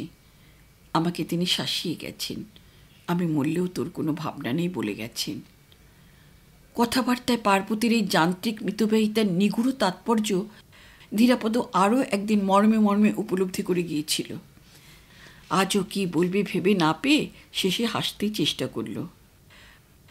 তাহলে ভাবছ কেন? মা অন্যায় কিছু প্রস্তাব করবেন আর বড় সাহেবকে দিয়ে অন্যায় কিছু স্বীকার করিয়ে নেবেন। নইলে বাড়ির দলিল নিতেন না মা, ব্যবসায়ের কাগজপত্র সঙ্গে করে নিতে বলতেন না। ধীরাপদই যেন কানাগুলি দেওয়ালে পিঠ দিয়েছে। বলল, অন্যায় মনে হলে বড় সাহেব তা করবেন কেন? মা কাছে থাকলে করবেন, মা করাতে পারেন। কানের কাজটা হঠাৎ গরম ঠেকতে ধীরাপদ বিব্রত বোধ করতে লাগলো। রমণীর চোরের এই অনাবৃত দিকটার দিকে নিভৃতে দু চোখ ধাওয়া করতে চাইছে। সেই চোখ দুটো জোর করেই সামনের দিকে সে ফেরালো। পার্বতী তেমনি নির্বিকার, যেন যন্ত্রের মুখ দিয়ে দুটো নির্ভুল যান্ত্রিক কথা নির্গত হয়েছে শুধু, তার বেশি কিছু নয়। স্বল্পক্ষণের নীরবতাও ভারী ঠেকছে। ধীরাপদ আস্তে আস্তে বলল, সেদিন চারুদির সঙ্গে আমার কিন্তু এ প্রসঙ্গে একটি কথাও হয়নি। নিজের ভুল শুধরে তিনি তোমাকে কাছে পাবার জন্য ব্যস্ত হয়েছেন হয়তো। তুমি সেটাকে অন্যায় ভাবছ কেন? আমি কাছেই আছি, তিনি আমাকে তাড়াবার চেষ্টা করছেন। আপনি দয়া করে এসব বন্ধ করুন। সম্পত্তি দিয়ে আমাকে ভোলাতে চেষ্টা করলে আরও ভুল হবে। তার আমাকে কিছু দেবার নেই, আমি সেটা জানি। সেজন্য আমি তাকে কখনো দোষ দিইনি। এতগুলো কথা একসঙ্গে বলেনি পার্বতী, একটা একটা করে বলেছে, একটা ছেড়ে আর একটা বলেছে। ধীরাপদ অনেকক্ষণ ধরে শুনেছে, যেন অনেকক্ষণ ধরে কানে লেগে আছে। পার্বতীকে আর কিছু বোঝাতে চেষ্টা করেনি ধীরাপদ, কোনো রকম আশ্বাসও দিয়ে আসেনি। এতখানি স্পষ্টতার মধ্যে কথা শুধু শব্দ হয়ে কানে বাজবে। চারুদি ওকে টোপের মতো একজনের সামনে ঠেলে দিতে চেয়েছেন, সেইখানেই ওর আপত্তি, সেই জন্যেই বিরোধ। নইলে চারুদি কোথায় রিক্ত সে তো জানে, তাকে পার্বতী দুষবে কেন? না, ধীরাপদ ঠিক এভাবে ভাবেনি বটে কখনো। অভিযোগ পার্বতীর একজনের উপরেই থাকা সম্ভব, সে অমিতাভ ঘোষ, যে মানুষটা তার জীবনের আঙিনায় বারবার এগিয়ে এসেও আর এক দুর্বল পিছুটানে ফিরে ফিরে যাচ্ছে, আর সকলের অতি তুচ্ছ পার্বতীর কাছে। দায় পড়ে চারুদি সেদিন বোঝাতে চেষ্টা করেছিলেন, অতীতের কোনো দাগ লেগে নেই ওর গায়ে, পার্বতীর আজকের পরিচয়টাই সব। কথাটা যে কত যথার্থ ধীরাপদ আজ উপলব্ধি করছে। অনেক বিস্ময় সত্ত্বেও আর চারুদের নিরুপায় সুপারিশ সত্ত্বেও স্বাভাবিক সামাজিক জীবনে এই পাহাড়ি মেয়েকে সেদিন অমিতাভ ঘোষের যোগ্য দোসর ভাবতে পারেনি সে। দোসর আজও ভাবছে কিনা জানি না, কিন্তু যোগ্যতার প্রশ্নটা মন থেকে নিঃশেষেই মুছে গেছে। পথ চলতে চলতে ধীরাপদর কেমন মনে হলো অমিতাভ ঘোষের পিছুটানের ওই দুর্বল সুতোটাও ইচ্ছে করলে পার্বতী অনায়াসে ছিঁড়ে দিতে পারে। তা না দিয়ে সে শুধু দেখছে, দ্বিধাদ্বন্দ্বের টানাপোড়েন দেখছে। এই দেখাটা নির্লিপ্ত বিদ্রুপের মতো, পুরুষচিত্ত বিচলিত করে তোলার মতো, হয়তোবা ঈষৎ উগ্র করে তোলার মতো। সবে সন্ধে তখন, এরই মধ্যে বাড়ি ফিরলে হাত পা গুটিয়ে বসে থাকা বা মানুষের কচকচি শোনা ছাড়া আর কোনো কাজ নেই। দুটো কাজের তারা মিটে যেতে অফিস ছুটির পরে অখণ্ড অবকাশ। কিন্তু আজ এক্ষুনি বাড়ি ফিরে হাত পা গুটিয়ে বসে থাকলেও সময় ভালো কাটবে। সময় কাটানোর কিছু রসদ পার্বতী দিয়েছে। তবু এক্ষুনি ফেরার ইচ্ছে নেই ধীরাপদর। কারণ ওর রসদ ঠুকরে ঠুকরে শেষে এক দুর্বল আসক্তির বন্ধ দরজার কাছে গিয়ে দাঁড়ানোর ইচ্ছে নেই। তার অন্দরমহলে নিরাসক্ত দর্শকটি কবে নিঃশব্দে বিদায় নিয়েছে, যখন তখন সেই নিভৃতে হানা দিতে দ্বিধা এখন। ধীরাপদ মেডিকেল হোমে এসে উপস্থিত। রমেন হালদারকে বাইরে ডেকে নেবে, তারপর কোথাও বসবে। তার কথা শোনা দরকার, শুনতে শুনতে তার মুখখানা বেশ ভালো করে দেখে নেওয়াও দরকার, আর সবশেষে তাকে কিছু বলাও দরকার। এলো বটে, কিন্তু আশার তাগিদটা তেমন আর অনুভব করছিল না। বলারই বা কি আছে? কাঞ্চন যাকে ভাবছে সে কাজ ছাড়া আর কিচ্ছু নয়, তাই বোঝাবে বসে বসে। দোকানে সান্ধ্য ভিড় লেগেছে, খদ্দেরের ভিড় আর লাবণ্য রোগীর ভিড়। কিন্তু দোকানে ঢুকে এক নজর তাকিয়েই বুঝল পার্টিশন ঘরের ওধারে লাবণ্য অনুপস্থিত। অবশ্য তার আসার সময় উঠতে যায়নি এখনও। মনে মনে ধীরাপদ স্বস্তির নিঃশ্বাস ফেলল। তার সঙ্গে এখানে দেখা না হওয়াটাই বাঞ্ছনীয় ছিল। কেন কে জানে। কাউন্টারে রমেন হালদারকে দেখা গেল না, এদিক ওদিক কোথাও না। ভিতরে থাকতে পারে। ধীরাপদ ভিতরে ঢুকে পড়বে কিনা ভাবল। কাঞ্চন কেমন কাজ করছে দেখে গেলে হয়। কিন্তু তার আগে ভিড়ের ফাঁকে ম্যানেজারের চোখ পড়েছে তার উপর। ঈষৎ ব্যস্ততায় কাউন্টারের ওপাশ ঘুরে বেরিয়ে আসছেন তিনি। আজও ওকে দেখলে ভদ্রলোক বেশ বিব্রত বোধ করেন। মিনিট 5-7 দোকানে ছিল, তারপর বাড়ির দিকে পা বাড়াতে হয়েছে। রমেন আসেনি। ম্যানেজারের দ্বিধাগ্রস্ত 2 গোল চোখে ছেলেটার প্রতি অভিযোগের আভাস ছিল। ধীরাপদ নরম আচরণে ভরসা পেয়ে ভদ্রলোক সেটুকুই ব্যক্ত করেছেন। প্রয়োজনে ওদের ডিউটি উল্টে পাল্টে দিয়েছেন তিনি, রমেনের আর ওই কাঞ্চন মেয়েটির। মেয়েটির 10টা 5টা ডিউটি করেছেন। সেও আজ বাড়িতে জরুরি কাজের কথা জানিয়ে 2টোর সময় ছুটি নিয়ে চলে গেছে। রমেনের 3টে থেকে 10টা ডিউটি, কিন্তু এখনও আসেনি। আর আসেনি যখন আর আসবেও না। কোনো খবরও দেয়নি। আগে 2-10 মিনিটের ছুটি দরকার হলেও বলে রাখত, বলে যেত। এখন 2 ঘন্টা এদিক ওদিক হলেও বলা দরকার মনে করে না। জিজ্ঞাসা করলে চুপ করে বসে থাকে। শুধু জেনারেল সুপারভাইজার নয়, এখানকারও অনেকে ছেলেটাকে ভালোবাসে। কিন্তু কিছুদিন হলো ছেলেটার মতিগতি বেশ বদলাচ্ছে, বিশেষ করে ওই মেয়েটি এখানে চাকরিতে ঢোকার পর থেকেই। ধীরাপদ তেতে উঠেছিল। ওপরতলার উঁচু মেজাজে বলেছিল, আপনি রিপোর্ট করেন না কেন? বলেই মনে পড়ল রিপোর্ট উনি করেছেন। লাবণ্য সরকার ম্যানেজারের নাম করে এ প্রসঙ্গে তাকে 2-1 কথা বলে উঠছিল। ভদ্রলোকও সেই কথাই জানালেন। না, রিপোর্ট তো করা হয়েছিল শুনে মিস সরকার চুপ করেছিলেন। যে মুখে না বলুন, মনে মনে তিনি শুধু ওই মেয়েটিকেই দায়ী করেননি নিশ্চয়ই। একজনের প্রশ্রয় না থাকলে ছেলেটার চালচলন এভাবে বদলায় কী করে? খুব মিথ্যেও নয় বোধ হয়। না, আর প্রশ্রয় দেবে না ধীরাপদ। এর বিহিত করবে, কড়া কৈফিয়ত নেবে। কিন্তু বাড়ি পৌঁছবার আগে রূঢ় সংকল্পটা কখন এক বিপরীত বিশ্লেষণের মধ্যে নিরর্থক হয়ে গেল নিজেও ভালো করে টের পায়নি। কৈফিয়তই বা কী নেবে, বিহিতই বা কী করবে? প্রবৃত্তির এই অমোঘ সম্মোহন থেকে কে কবে অব্যাহতি পেল? ও বস্তুটিকে লাগামের মুখে রাখার জন্য মহাপুরুষদেরও কি কম চাবুক চালাতে হয়, কম ক্ষতবিক্ষত হতে হয়? ত্রিকালজ্ঞ ঋষিরও সত্তার কোনায় কোনায় কামনার কাপড় লাগে কেন? চোখ কে কাকে রাঙাবে? নিয়মের রাস্তা খোলা না থাকলে অনিয়মের রাস্তায় না হেঁটে করবেটা কি রমেন হালদার? ধীরাপদর হাসি পাচ্ছে। রমণী নাকি অবলা, রমণী নাকি দুর্বল। কিন্তু ওইটুকুই বোধ হয় বিধাতার দেওয়া আত্মরক্ষার সেরা অস্ত্র তার। চরাচরের সব জীবকেই কোনো না কোনো অস্ত্র দিয়ে পাঠিয়েছে বিধাতা। কাউকে খোলস দিয়েছে, কাউকে নখদন্ত দিয়েছে, কাউকে বাহুবল দিয়েছে। রমণীকে অবলার খোলস দিয়েছে।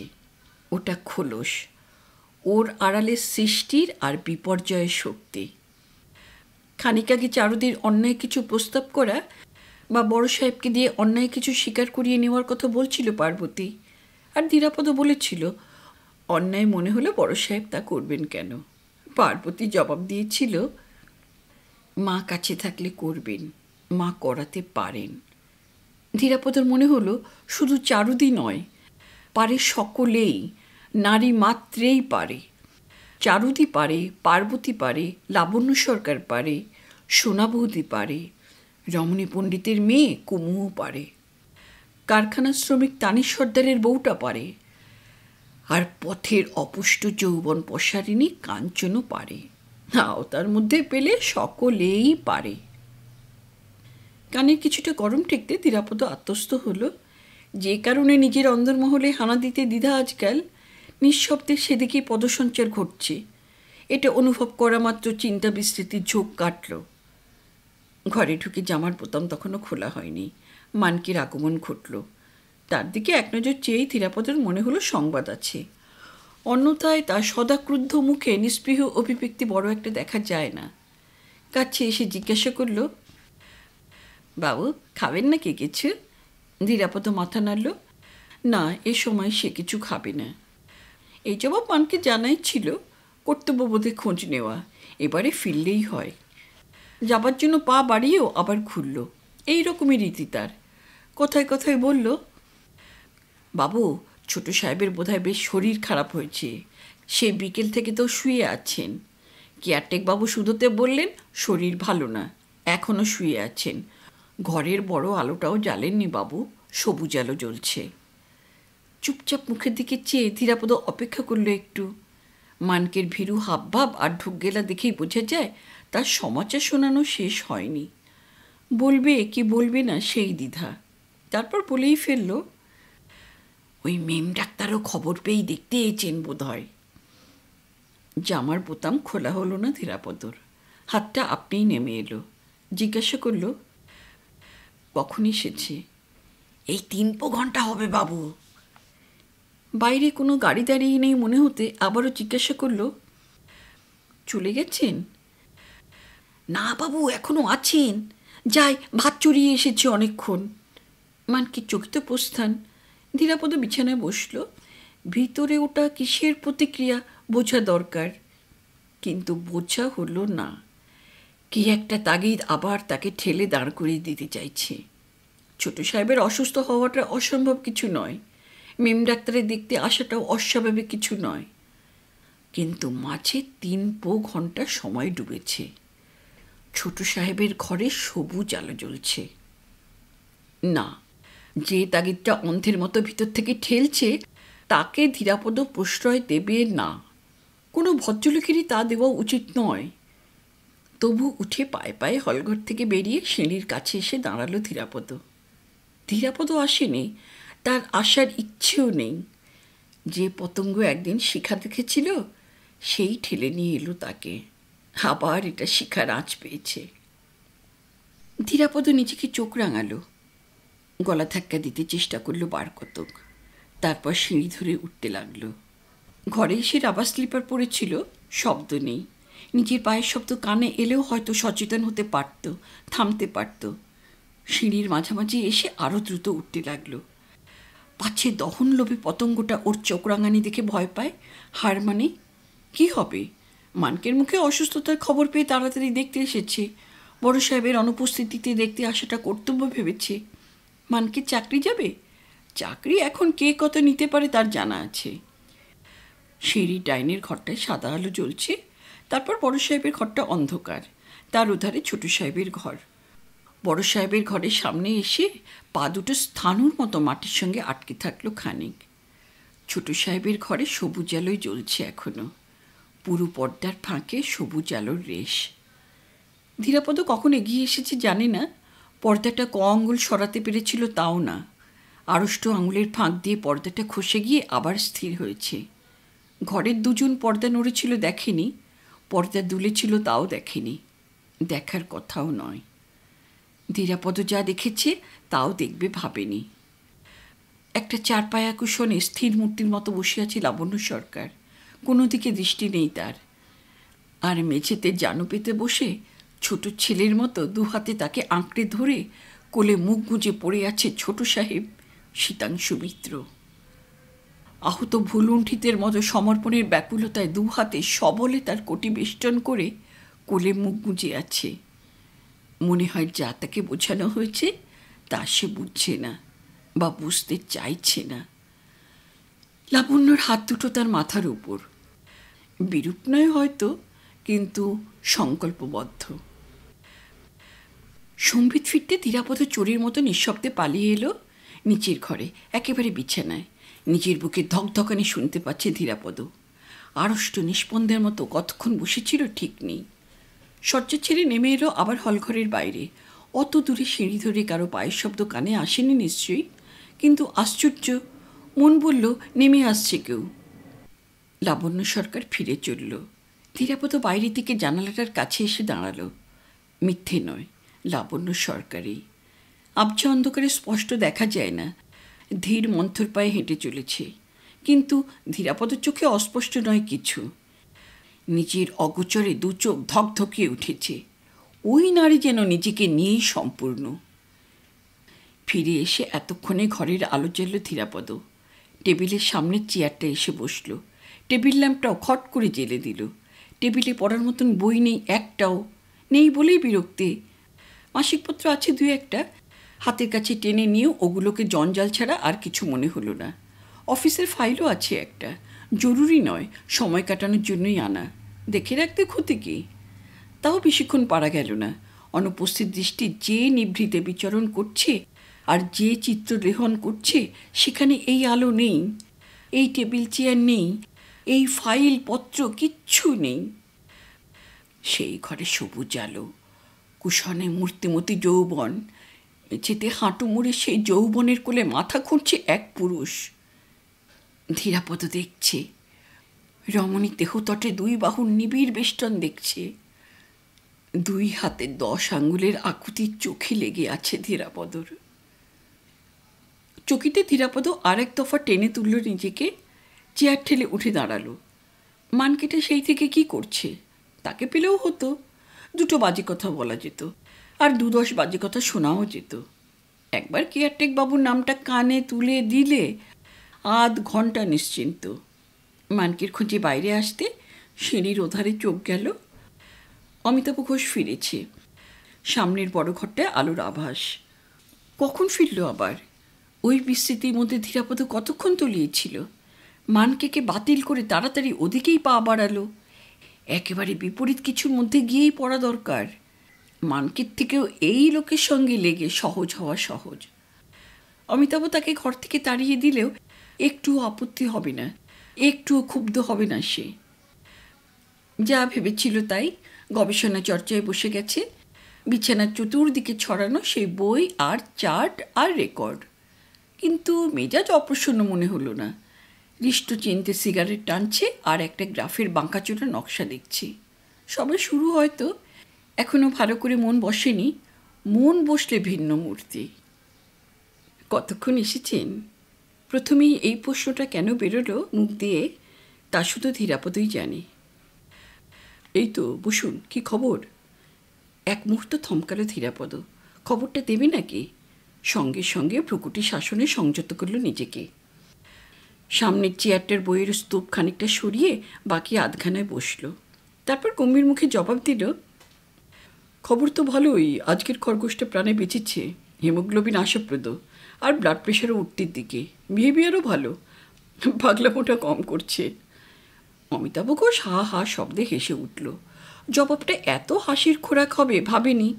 তেমনি গম্ভীর মুখে ধীরাপদ আবারও বলল, আচ্ছা মরে গেলে ওগুলোকে কি করেন? ফেলে দেন? খাওয়া যায় না? টাকাটাই তো। সিগারেট মুখে অমিতাভ ঘোষ তার দিকে ঘুরে বসল। পাঠিয়ে দেবো এবার আপনার কাছে। এরপর ইঁদুর, গিনিপিগ, বেড়াল, বাঁদর অনেক কিছু লাগবে, আমি সেগুলোও পাঠিয়ে দেবো ক্ষণ। তরল ভ্রুকুটি গিয়ে কণ্ঠস্বর চলল, খাওয়াচ্ছি, দাঁড়ান, ভালো করে আপনাকে খাওয়াচ্ছি। ভালো চান তো মামাকে বলে আমার সব ব্যবস্থা চট করে করে দিন। মামাকে দিয়ে হবে না, ব্যবস্থাটা একটু চট করেই করা দরকার, সেটা সেও অনুমোদন করলো যেন। বলল, কালই সিএসপিসিকে খবর দেবো ভাবছি। এবারেও রাখতে দেখা গেল না। হাসি মুখেই অমিতাভ বড় করে চোখ পাকালো। বলল, ওদের ছেড়ে আপনার ওপর হাত পাকাতে ইচ্ছে করছে। লঘু টিপ্পনি। কি হচ্ছে বুঝলে আপনি হয়তো সেদেই আত্মোৎসর্গ করতে আসবেন। ধীরাপদর ভালো লাগছে, ধীরাপদ সুস্থ বোধ করছে। কিন্তু অপরদিকে পুঞ্জীভূত উদ্দীপনার উৎসটাতেই হঠাৎ নাড়া পড়ল যেন। সাগ্রহ বিপরীতোক্তি শোনা গেল মুখে। বোঝার ইচ্ছে থাকলে না বোঝারই বা কী আছে? আসলে কোনো ব্যাপারে ফ্যাক্টরির কোনো কৌতূহলই নেই। সেই ছকে বাঁধা সব কিছুতে গা ঢেলে বসে আছে সব, যেন আর কিছু করবারও নেই, আর কিছু ভাববারও নেই। আজই তো আমি আপনার কথা ভাবছিলাম, আপনার সঙ্গে আলোচনা করবার কথা ভাবছিলাম। অনেক রকম রিসার্চের প্ল্যান মাথায় আছে, কিন্তু আমার একটাও কিছু অসম্ভব নয়, সব কিছুই কিন্তু করা যাবে। তবে তার মধ্যে যেটা সবচেয়ে বেশি আমার মাথায় ঘা মারছে সেটা হলো চিলেটেড আয়রন। এবারে ধীরাপদ ভিতরে ভিতরে ঘাবড়েছে একটু। জলের মতন সহজ বস্তুটা লোহার মতোই তার গলায় আটকানো দাখিল। ওদিকে উৎসাহের আতিশয্যে মোটা মোটা 2-3টে বই খোলা হয়ে গেল, খানিকটা করে পড়াও হয়ে গেল, জার্নালে টান পড়ল, রেকর্ড আর চার্ট আর তথ্যের ফাইলে টান পড়ল। একাগ্র মনোযোগে বুঝতে না হোক শুনতে চেষ্টা করছে ধীরাপদ। আর মোটা কথাটা একেবারে যে না বুঝছে তাও নয়। আসল বক্তব্য ওই ভেষজ পদার্থটির দেহগত নানা সমস্যার একটা বড় সমাধান, বিশেষ করে রক্তাল্পতার ব্যাপারে।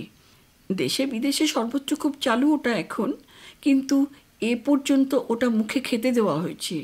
চিফ কেমিস্টের ধারণা, পরীক্ষা নিরীক্ষা করে ওই দিয়ে ইন্ট্রামাস্কুলার ইঞ্জেকশন বার করতে পারলে তাতে অনেক বেশি সুফল হবে, আর কোম্পানির দিক থেকে একটা মস্ত কাজও করা হবে। একবার লেগে গেলে যে কি ব্যাপার সে তো আপনি জানেন না।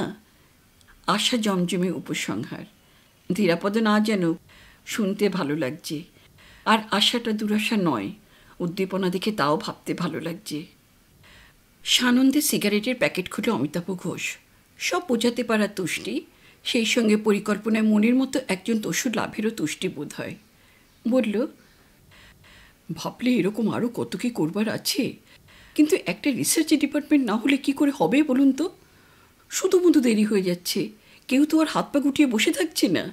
আর মামা এতদিন ধরে বাইরে করছেটা কি, কবে ফিরবে?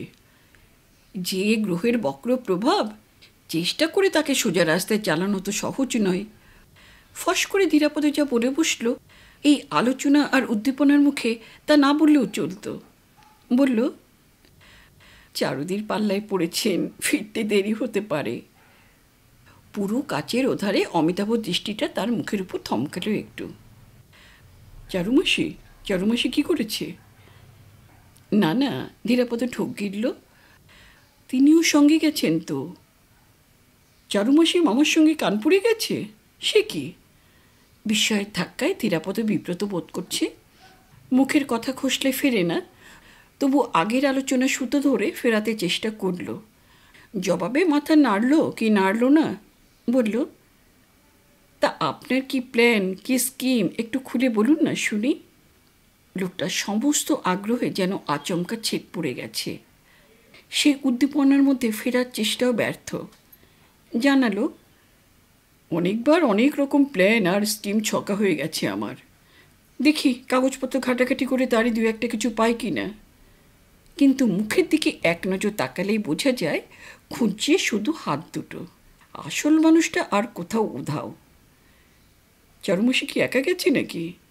প্রশ্ন এটা নয়, চারুদির পার্বতীও গেছে কি না আসল প্রশ্ন সেটা। এই মুখের দিকে চেয়ে হঠাৎ একটু উতলা বোধ করছে কেন ধীরাপদ নিজের কাছেও স্পষ্ট নয় খুব। কবে যেন দেখেছিল এই মুখ আর এই বেপরোয়া প্রত্যাশা ভরা চোখ। নিরুপায়ের মতো মাথা নাড়ল একটু, অর্থাৎ একাই। মনে পড়ল কবে দেখেছিল। হ্যাঁ, মনে পড়ছে। এই মুখের দিকে আরও খানিক চেয়ে থাকলে আরও অনেক কিছু মনে পড়বে, কিন্তু ধীরাপদ মনে করতে চায় না। অমিতাভ ঘোষের সঙ্গে যেদিন চারুদির বাড়ি গিয়েছিল সেদিনও চারুদি বাড়ি ছিল না, শুধু পার্বতী ছিল। এই মুখ আর এই চোখ সেদিন দেখেছিল। পার্বতী বিপন্নের মতো সেদিন তাকে ধরে রাখতে চেয়েছিল, কিন্তু লোকটা প্রকারান্তরে তাকে বিদায় করতেই চেয়েছিল, বিদায় করেও ছিল। কিন্তু না, ধীরাপদ এসব কিচ্ছু মনে রাখতে চায় না। অমিতাভর হাতে বিজ্ঞানের বই উঠে এলো, অর্থাৎ আজও প্রকারান্তরে তাকে যেতেই বলছে, বিদায় হতে বলছে। কিন্তু এই বলাটুকুও যথেষ্ট নয়। মুখেই বলল, আচ্ছা, পরে একদিন আপনার সঙ্গে আলোচনা করবক্ষণ, আজ থাক। ব্যাস, আর তো বসে থাকা চলে না। ধীরাপদ সেদিন যেভাবে চারুদির বাড়ি থেকে বেরিয়ে এসেছিল, আজও তেমনি করেই অমিতাভর ঘর থেকে বেরিয়ে এলো, অবাঞ্ছিত, পরিত্যক্ত। কিন্তু সেদিন তারপর কি হয়েছিল ধীরাপদ ভাববে না। ঠান্ডার মধ্যে সুলতান কুঠির কুয়োতলায় গুবগুবিয়ে জল ঢেলে উঠেছিল। ঠান্ডা মাটিতে রাত কাটিয়েছিল, ঠান্ডা লাগিয়ে অসুখ বাঁধিয়েছিল। কিন্তু এসব ধীরাপদ কিছুই করেনি। আর কেউ তার কাঁধে চেপে বসেছিল, আর কেউ তাকে দিয়ে করিয়েছিল। তার উপর ধীরাপদ দখল ছিল না। দখল আজও নেই। দখল ছাড়িয়ে, ভ্রুকুটি ছাড়িয়ে, শাসন ছাড়িয়ে সেই আর কেউ তার উপর অধিকার বিস্তারে উদ্যত। এধারের ঘরে এসে ধীরাপদ স্থাণুর মতো দাঁড়িয়ে রইল। 10 মিনিট যেতে না যেতেই বিষম চমক আবার। সঙ্গে সঙ্গে ভিতর থেকে সেই আর কেউ যেন ব্যঙ্গ করে উঠল তাকে। অত চমকাবার কি আছে ধীরাপদ চক্রবর্তী? তুমি তো এরই প্রতীক্ষায় ছিলে। এই শব্দটার জন্যই তো উৎকর্ণ হয়ে কান পেতে ছিলে। গ্যারেজ থেকে গাড়ি বার করবার শব্দ, অমিতাভ ঘোষের পুরনো গাড়ির পরিচিত ঘর ঘর শব্দ। কারো হাতের চাবুক খেয়ে যেন গো গো করতে করতে সবেগে বেরিয়ে গেল গাড়িটা। ধীরাপদ জানালার কাছে এসে দাঁড়ালো একটু। শব্দটা দূর থেকে দূরে মিলিয়ে যাচ্ছে। জানালা ছেড়ে দরজার কাছে এলো। সিঁড়ির ওধারের ঘরটা অন্ধকার। সেদিন পার্বতীর প্রচ্ছন্ন নিষেধ সত্ত্বেও অমিতাভ ঘোষকে রেখে উঠে আসার মুহূর্তে ধীরাপদ তার চোখে নীরব ভৎসন্ন দেখেছিল। আজ পার্বতী কি ভাববে? কার কাছ থেকে তার একলা থাকার খবর পেয়ে দুরন্ত দস্যুর মতো লোকটা ছুটে গেল? কে ইন্ধন জোগালো? কিন্তু পার্বতী কি ভাববে না ভাববে ধীরাপদ আর ভাবতে রাজি নয়। গায়ের জামাটা এখনো পর্যন্ত খোলা হয়ে ওঠেনি, আর খুললও না। আলোটা সহ্য হচ্ছে না, ভালো লাগছে না। খট করে আলোটা নিভিয়ে দিয়ে শটান বিছানায় গিয়ে শুয়ে পড়ল। এমন হাস্যকর যোঝা ধীরাপদ নিজের সঙ্গে আর একটুও জুঝবে না। ওর ওপর আজও কেউ অধিকার বিস্তার করতে আসছে। আসুক, সেদিনের থেকে অনেক জোরালো, অনেক অবুঝ কেউ। আসুক আসুক। না, বাধা দেবে না ধীরাপদ। সে বাধা দেবে না। এই বিকেল থেকে যা শুনেছে আর যা দেখেছে প্রায় স্বেচ্ছায় সেই আবর্তনের মধ্যে তলিয়ে গেল কখন। পার্বতী বলছিল চারুদি কাছে থাকলে অনেক অন্যায়ও বড় সাহেব করতে পারেন। চারুদি তা করাতে পারে। কোন জোরে পারে? ম্যানেজার বলছিল ওই কাঞ্চন মেয়েটা চাকরিতে ঢোকার পর থেকে রমিন ছেলেটার মতিগতি বদলেছে। কেন বদলালো? ঘরের আলো নিভিয়ে অন্ধকার দেখছে না ধীরাপদ। একটা পর্দা সরিয়ে সবুজ আলো দেখছে। 2 হাতে আঁকড়ে ধরে লাবণ্যর কোলে মুখ গুজে আছে শীতাংশু মিত্র। এক মুহূর্তের দেখায় একটা অনন্তকালের দেখা বাঁধা পড়ে গেছে। ভুলতে চাইলেই কি ভোলা যায়? সঙ্গে সঙ্গে আরও একটা অদেখা দৃশ্যের পর্দা সরানোর তাগিদ, যেখানে এক রমণীর একা নিভৃতে আর এক দুরন্ত দুর্বার পুরুষের পদার্পণ। সেই দৃশ্যটাই বা কেমন? শুয়ে থাকা গেল না। একটা অশান্ত শূন্যতার যাতনা যেন হাড় পাঁজর মজ্জার মধ্যে গিয়ে গিয়ে ঢুকছে। শুধু যাতনা নয়, জ্বালাও। শিখার চারধারের অবরোধে পতঙ্গের মাথা খুঁড়ে খুঁড়ে আসার জ্বালা, নিঃশেষে জ্বলতে না পারার জ্বালা। উঠল। একটু বাদেই মানকে খাবার তাগিদ দিতে আসবে। ভাবতেও বিরক্তি। এত বড় ঘরে সব বাতাস যেন টেনে নিয়েছে কে। বুকের ভেতরটা ধরফর করছে। অন্ধকারে জুতোটা পায়ে গড়িয়ে নিঃশব্দে ঘর ছেড়ে বাইরে এসে দাঁড়ালো সে। বাইরে থেকে একেবারে রাস্তায়। কিন্তু যতটা বাতাস ধীরাপদ দরকার ততটা যেন এখানেও নেই। একটা ছোট গুমট ছেড়ে অনেক বড় গুমটের মধ্যে এসে দাঁড়িয়েছে শুধু। হেডলাইট জ্বালিয়ে একটা ট্যাক্সি ধেয়ে আসছে, খালি ট্যাক্সি। ধীরাপদ যন্ত্রচালিতের মতোই হাত দেখিয়েছে। তারপর সেই হাত বুক পকেটটা ছুঁয়ে দেখেছে। মানিব্যাগটা আছে। শুয়েছিল যখন অলক্ষ্যে বিছানায় পড়ে থাকতেও পারত, পড়েনি। ষড়যন্ত্রে ফাঁক নেই। কিসের ষড়যন্ত্র ধীরাপদ জানে না, কিন্তু অমুক কিছু একটা তো বটেই।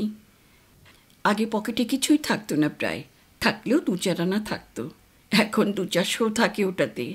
কেন থাকে কে জানে। খরচ করার দরকার হয় না, তবু থাকে, নইলে ভালো লাগে না। ট্যাক্সিটা থামলো। ধীরাপদ উঠল। কোনো নির্দেশ না পেয়ে ট্যাক্সিটা যেদিকে যাচ্ছিল সেই পথেই ছুটল আবার। কিন্তু না, বাতাস আজ আর নেই।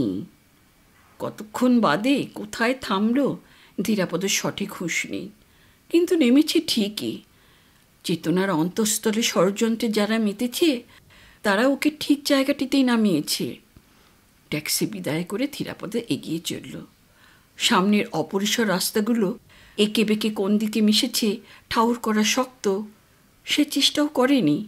অদৃশ্য কারো হাত ধরে যেন একটা গোলক ধাঁধার মধ্যে ঘুরে বেড়ালো খানিকক্ষণ, প্রায় নিয়তির মতোই কারো। এখানকার রাত যত না স্পষ্ট, তার থেকে অনেক বেশি রহস্যে ভরা, গোপন ইশারায় ভরা। দূরে দূরে এক একটা পানের দোকান। পানওয়ালারা সোজাসুজি তাকে দেখছে না, বক্রদৃষ্টিতে দেখে নিচ্ছে। এদিকে ওদিকে রাতের বুকে প্রেতের মতো লোক ঘুরে বেড়াচ্ছে, একজন দুজন। পরনে আধময়লা পাজামা, গায়ে শার্ট। তাদের চাউনিগুলোই বিশেষ করে বিঁধছে ধীরাপদর গায়ে পিঠে। বাবু! ধীরাপদ চমকে দাঁড়িয়ে পড়ল। পিছনে চাপা গলায় কেউ ডাকছে, তাকেই ডাকছে।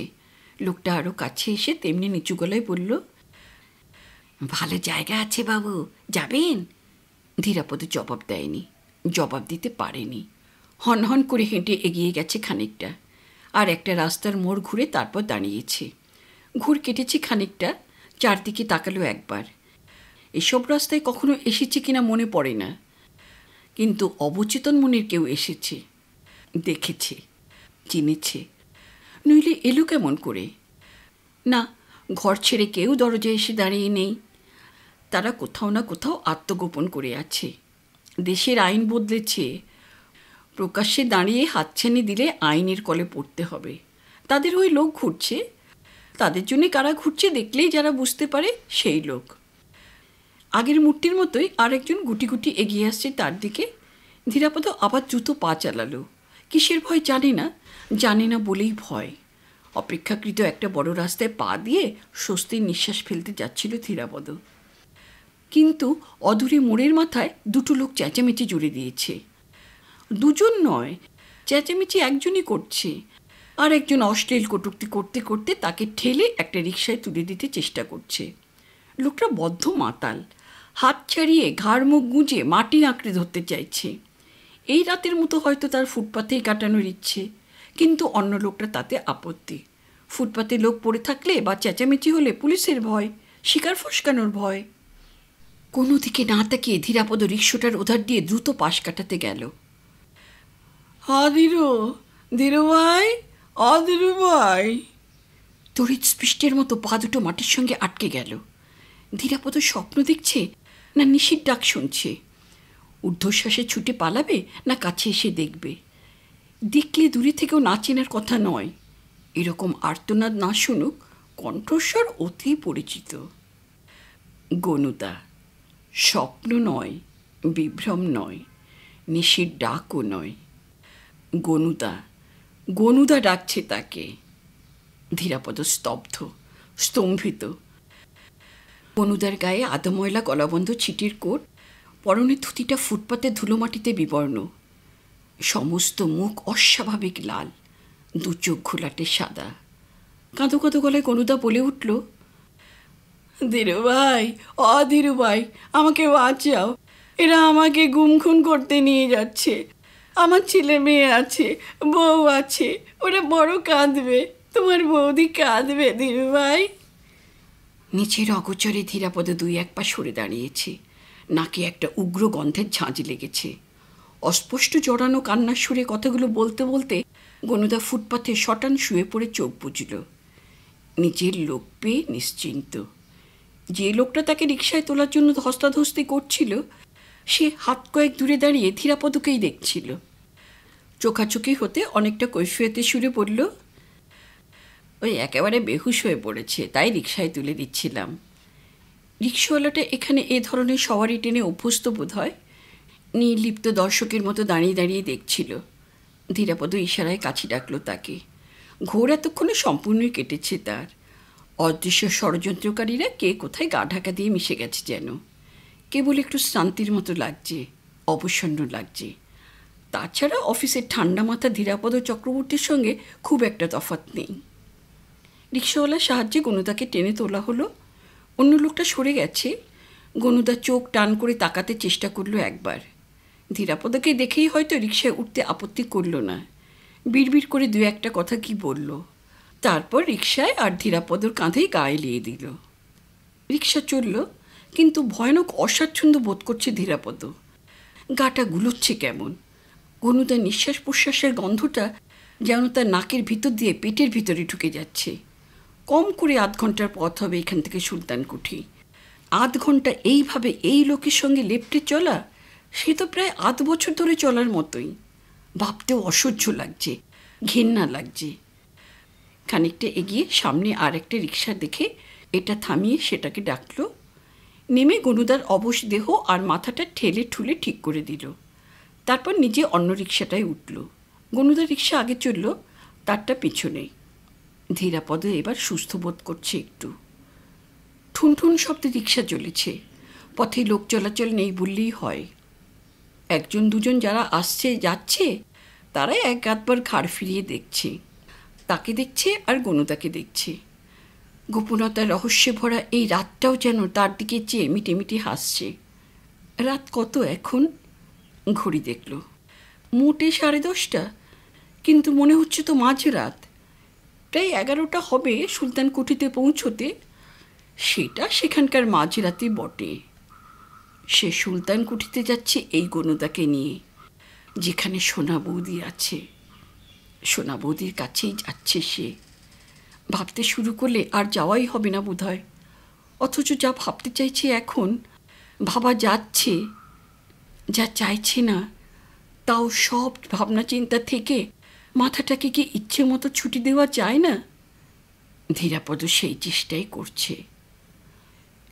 সুলতানকুঠি এসে গেল এক সময়। আসুক, ধীরাপদ অনেকটা নির্লিপ্ত হতে পেরেছে।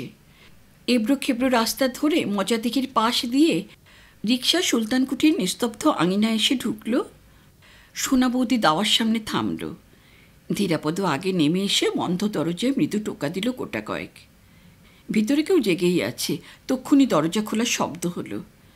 দরজা খুলে আবছা অন্ধকারের প্রথমে ধীরাপদকে দেখেই সোনা বৌদি ভীষণ চমকে উঠল। আপনি? সঙ্গে সঙ্গে বাইরে রিকশা দুটোর দিকে চোখ গেল। তারপরে নির্বাক, পাথর একেবারে। ধীরাপদ ফিরে এলো। রিকশা থেকে গনুদা নামলো। গনুদার হুঁশ নেই একটুও। প্রায় আলগা করেই টেনে হিঁচড়ে ঘরে নিয়ে আসতে হলো তাকে। সোনা বৌদি ইতিমধ্যে ঘরের ডিম করা হ্যারিকেনটা উস্কে দিয়েছে। ঘুমন্ত ছেলেমেয়ের বিছানার ধার ঘেঁষে দাঁড়িয়ে আছে শক্ত কাঠ হয়ে। মেঝেটা পরিষ্কারই। ধীরাপদ মেঝেতেই বসিয়ে দিল গনুদাকে। গনুদা বসল না, সঙ্গে সঙ্গে শুয়ে পড়ল। ধীরাপদর হাঁপ ধরে গেছে। মদের গন্ধটা সেই ফুটপাথে বা তারপরে খানিকক্ষণ এক রিকশায় বসেও যেন এখনকার মতন এতটা উগ্র লাগেনি। ধীরাপদ সোজা হয়ে দাঁড়ালো, মুখ তুলল, কিন্তু সোনা বৌদির চোখে চোখ রাখা যাচ্ছে না। পাথরের মূর্তির মতো শুধু দুটো চোখ ধকধক করে জ্বলছে।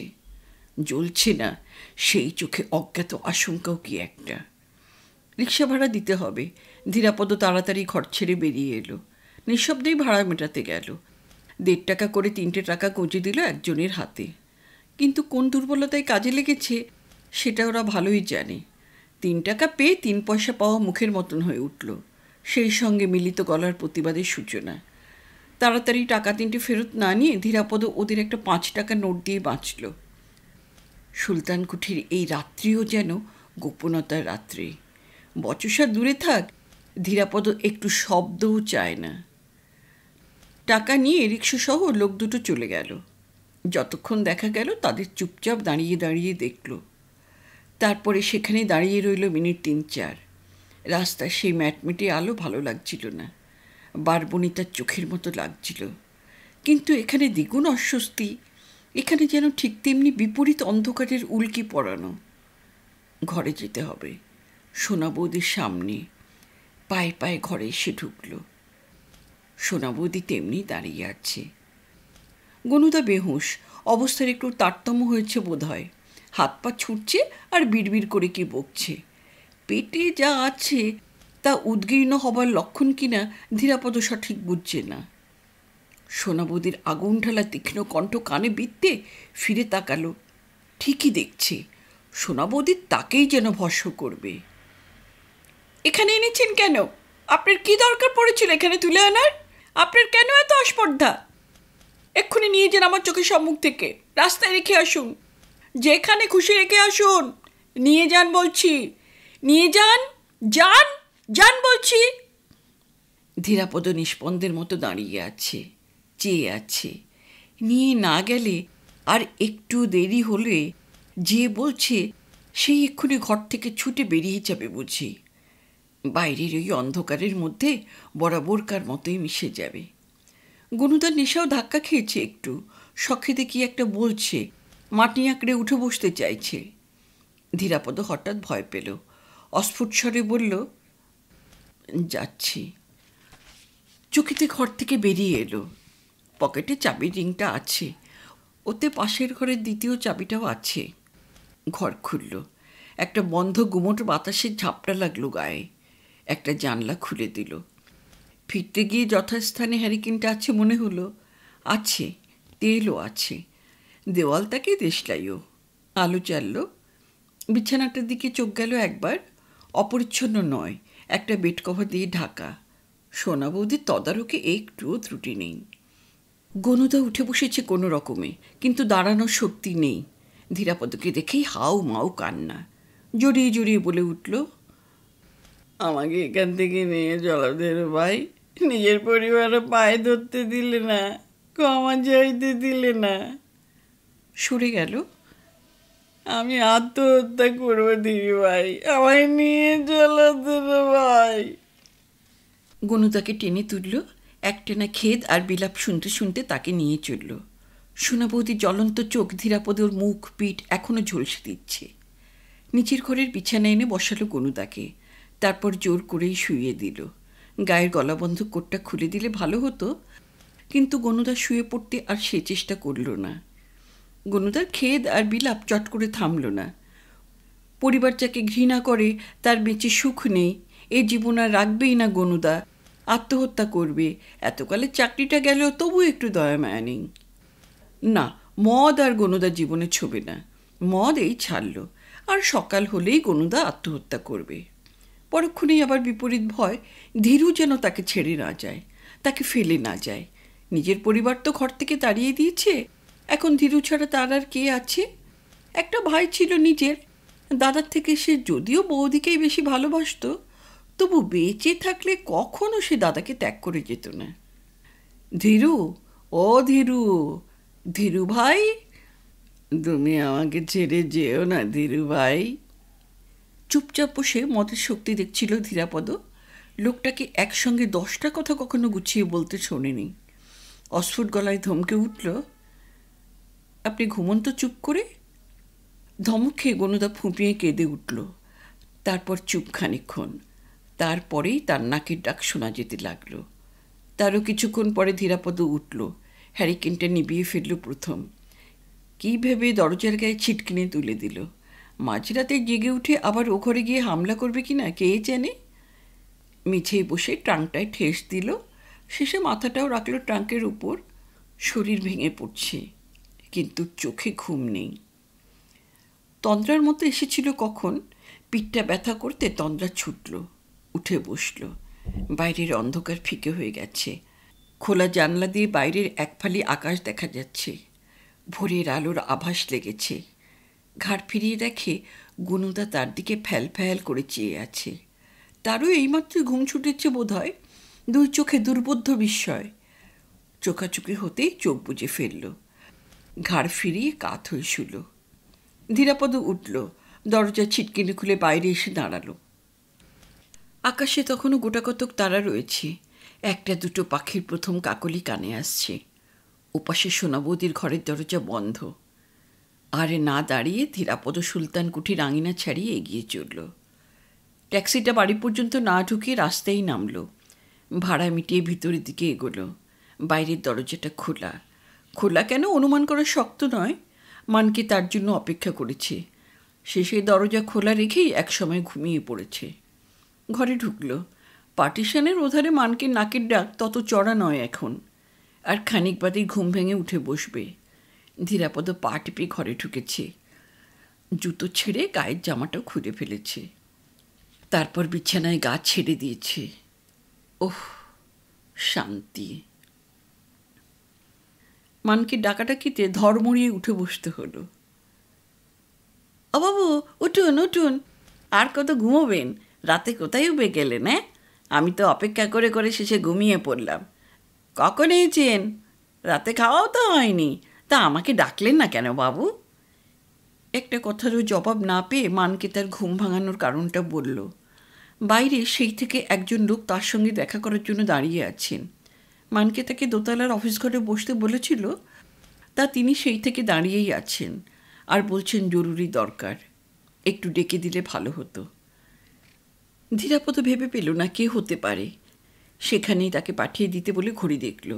9টা বাজে। খুব কম সময় ঘুমোয়নি, কিন্তু মাথাটা ভার ভার এখনো। মানকে সঙ্গে করে নিয়ে এলো যাকে, তাকে ধীরাপদ আশা করেনি। গনুদা, গায়ে সেই গলাবন্ধ কোট, পরনে কাপড়টা অবশ্য বদলেছে, রাতের ধকল এখনো মুছে যায়নি, শুকনো মূর্তি। ধীরাপদ বিছানায় বসেছিল, বসেই রইল, কোনো সম্ভাষণই বার হলো না মুখ দিয়ে। মানকে টেবিলের সামনে চেয়ারটা টেনে দিতে গনুদা বসল। মানকে সরে না যাওয়া পর্যন্ত চুপ করে রইল। তারপর ঢোক গিলে বলল, মানে ওটা কোথায় রেখেছ? তোমার বৌদির কাছেও দাওনি শুনলাম। ধীরাপদ দ্বিগুণ অবাক, এখনও লোকটা নিশার ঘোর কাটেনি কিনা বুঝছে না। কোনটা? গনুদা হাসতে চেষ্টা করল, বলল, হ্যাঁ, টাকাটা আমি তো সাবধানেই রেখেছিলাম, মিছিমিছি ব্যস্ত হবার তো দরকার ছিল না। সমস্ত স্নায়ুগুলো একসঙ্গে নাড়াচাড়া খেল। ধীরাপদ ধমকেই উঠল, কি বকছে আবোল তাবোল? গনুদা ঈষৎ অসহিষ্ণু স্বরে বলে উঠল, এই এতগুলো টাকার ব্যাপার ঠাট্টা ভালো লাগে না, দিয়ে দাও। কিসের টাকা? হঠাৎ ধীর শান্ত ধীরাপদ। অতগুলো টাকা কিসের সে কৈফিয়ত দিতে গনুদার আপত্তি নেই। ওর পাই পয়সা অবধি হকের টাকা তার।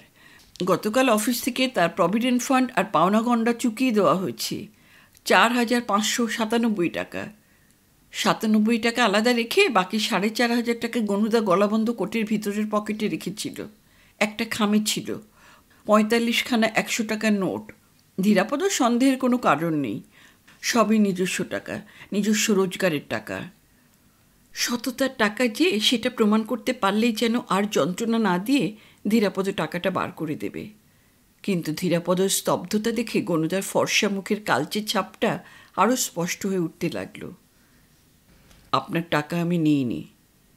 গনুদা সানুনয় বলল, তুমি নিয়েছ কে বলছে? ভালোর জন্যই সরিয়ে রেখেছ। টাকাটা পেলেই আমি তোমার বৌদির হাতে দিয়ে দেব। আপনার টাকা আমি সরাইনি। ক্ষিপ্ত কণ্ঠে প্রায় চিৎকার করে উঠল সে। দূরে গনুদার পিছনের দরজার কাছে মানকে অবাক বিস্ময়ে দাঁড়িয়ে থাকতে দেখে নিজেকে সংযত করল। তার হাতে 2 পেয়ালা চা, কাছে এগোতে ভরসা পাচ্ছে না। গলা নামিয়ে ধীরাপদ বলল, কাল রাতে যেখানে গিয়েছিলেন সেখানে যান, দরকার হলে পুলিশের ভয় দেখান। যে লোকটা আপনাকে রিকশায় তোলার জন্য ঠেলাঠেলি করছিল তাকেও ধরতে পারেন কিনা দেখুন। যান, আর বসে থাকবেন না এখানে। কিন্তু গনুদা বসেই রইল। বলল, টাকা আমার কোটের ভিতরের পকেটেই ছিল, কেউ টের পায়নি। ওই লোকটাকে সেই ভয়েই কাল আমি কাছে ঘেঁষতে দিচ্ছিলাম না, তখনও তো ছিল। হঠাৎ ভেঙে পড়ল গনুদা। ধীরু, ও ধীরু, ধীরাপদ, ও বাবা, ওই কটা টাকাই তো শেষ সম্বল আমার, তুমি আর ঠাট্টা করো না। তুমি নিজেই না হয় তোমার বৌদিকে টাকাটা দেবে, চলো। ধীরাপদ কি করবে? মারবে? ধরবে? আপনি যাবেন কি না এখান থেকে? যা বললাম শিগগির তাই করুন। ও টাকা আপনার গেছে, যান এক্ষুনি। গনুদাও ক্ষিপ্ত হয়ে উঠল। টাকা তো আমার পকেটেই ছিল, তুমি তাহলে দেবে না? গেট আউট, যান এখান থেকে, যান, গিয়ে খোঁজ করুন। বিছানা ছেড়ে মাটিতে নেমে দাঁড়ান, যান, যান শিগগিরই, নয়তো আপনাকে আমি। রাগে উত্তেজনায় একরকম ঠেলতে ঠেলতেই তাকে দরজা থেকে এগিয়ে দিল। বেগতিক দেখে চায়ের কাপ হাতে মানকে প্রস্থান করেছে। ধীরাপদ একসময় উঠে চান করেছে, খেয়েছে, অফিসে এসেছে, কিন্তু কখন কি করেছে হুঁশ নেই। অফিসেও মন বসল না। এক মুহূর্তও ভালো লাগলো না। যে সম্বল খোয়া গেছে সেটা কাণ্ডজ্ঞান শূন্য ওই অপদার্থ লোকটার বলে ভাবতে পারছি না বলেই এমন মর্মান্তিক লাগছে। ওটুকু হারিয়ে সোনা বৌদি কী করবে এখন? বলতে ইচ্ছে করছে, সোনা বৌদি, আর আমাকে ঠেলে সরিয়ে রেখো না। এবারে আমাকে রনু বলে ভাবো সোনা বৌদি। বলবে বলবে বলবে ধীরাপদ ঠিক বলবে। বলবার জন্যই বিকেল না হতে অফিস থেকে বেরিয়ে সোজা সুলতানকুঠিতে চলে এলো। কিন্তু ততক্ষণে তার সংকল্পের জোর শেষ। উমা তাকে দেখেও আগের মতো লাফিয়ে উঠল না। তার শুকনো মুখে কি একটা ভয়ের ছাপ। ছেলে দুটোকেও শুকনো শুকনো লাগছে। ওদের পুষ্টির রসদে হয়তো ইতিমধ্যেই টান পড়েছে। সোনাবতী পাশের খুপড়ি ঘরটার থেকে বেরিয়ে এলো। মায়ের আবির্ভাবের সঙ্গে ছেলেমেয়েরা সরে গেছে। ওদের যেন কেউ তাড়া করেছে। সোনাবতী চুপচাপ সামনে এসে দাঁড়ালো। ধীরাপদর মুখ দেখলে কেউ বলবে না অত বড় এক কোম্পানির 1000 টাকা মাইনের এই সেই ধীরাপদ চক্রবর্তী। সহজ হবার চেষ্টায় দেওয়ালের কাছ থেকে নিজেই মোড়াটা নিয়ে এসে বসতে বসতে বলল, গনুদার পকেট থেকে অতগুলো টাকা গেছে শুনলাম। উনি তো ভেবেছিলেন আমি সাবধান করে সরিয়ে রেখেছি। সোনা বৌদি নীরবে চেয়ে আছে মুখের দিকে। পুলিশে একটা খবর দেওয়া উচিত কিনা বুঝছি না। গনুদাকে একটু খোঁজটোজ করেছিলেন? সোনা বৌদি তেমনি নির্বাক, নিষ্পলক, কঠিন। আর কি জিজ্ঞাসা করবে ধীরাপদ?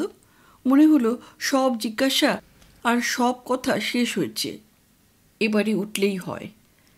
কিন্তু সোনা বৌদি জবাব দিল, গলার স্বর মৃদু হলেও ভয়ানক স্পষ্ট, প্রায় চমকে ওঠার মতো স্পষ্ট। পাল্টা প্রশ্ন করল, কোথায় খোঁজ করবে? ধীরাপদ তাকালো শুধু একবার। কোথায় খোঁজ করবে বা করা উচিত বলতে পারল না। খানিক অপেক্ষা করে সোনা বৌদি আরও মৃদু অথচ আরও স্পষ্ট করে জিজ্ঞাসা করল, আপনি কাল থেকে কোথা থেকে তুলে এনেছেন? রাস্তা থেকে। কোন রাস্তা থেকে? সেটা কেমন এলাকা? ধীরাপদ নিরুত্তর। এবারে আর তাকাতেও পারল না। ধমনী রক্ত চলাচল বন্ধ হয়ে গেছে যেন। জবাবের প্রতীক্ষায় সোনা বৌদি চুপচাপ কিছুক্ষণ। তারপর নিজে থেকেই আবার বলল, কোন রাস্তায় কেমন এলাকা সেটা তার টাকার শোক থেকে বোঝা গেছে।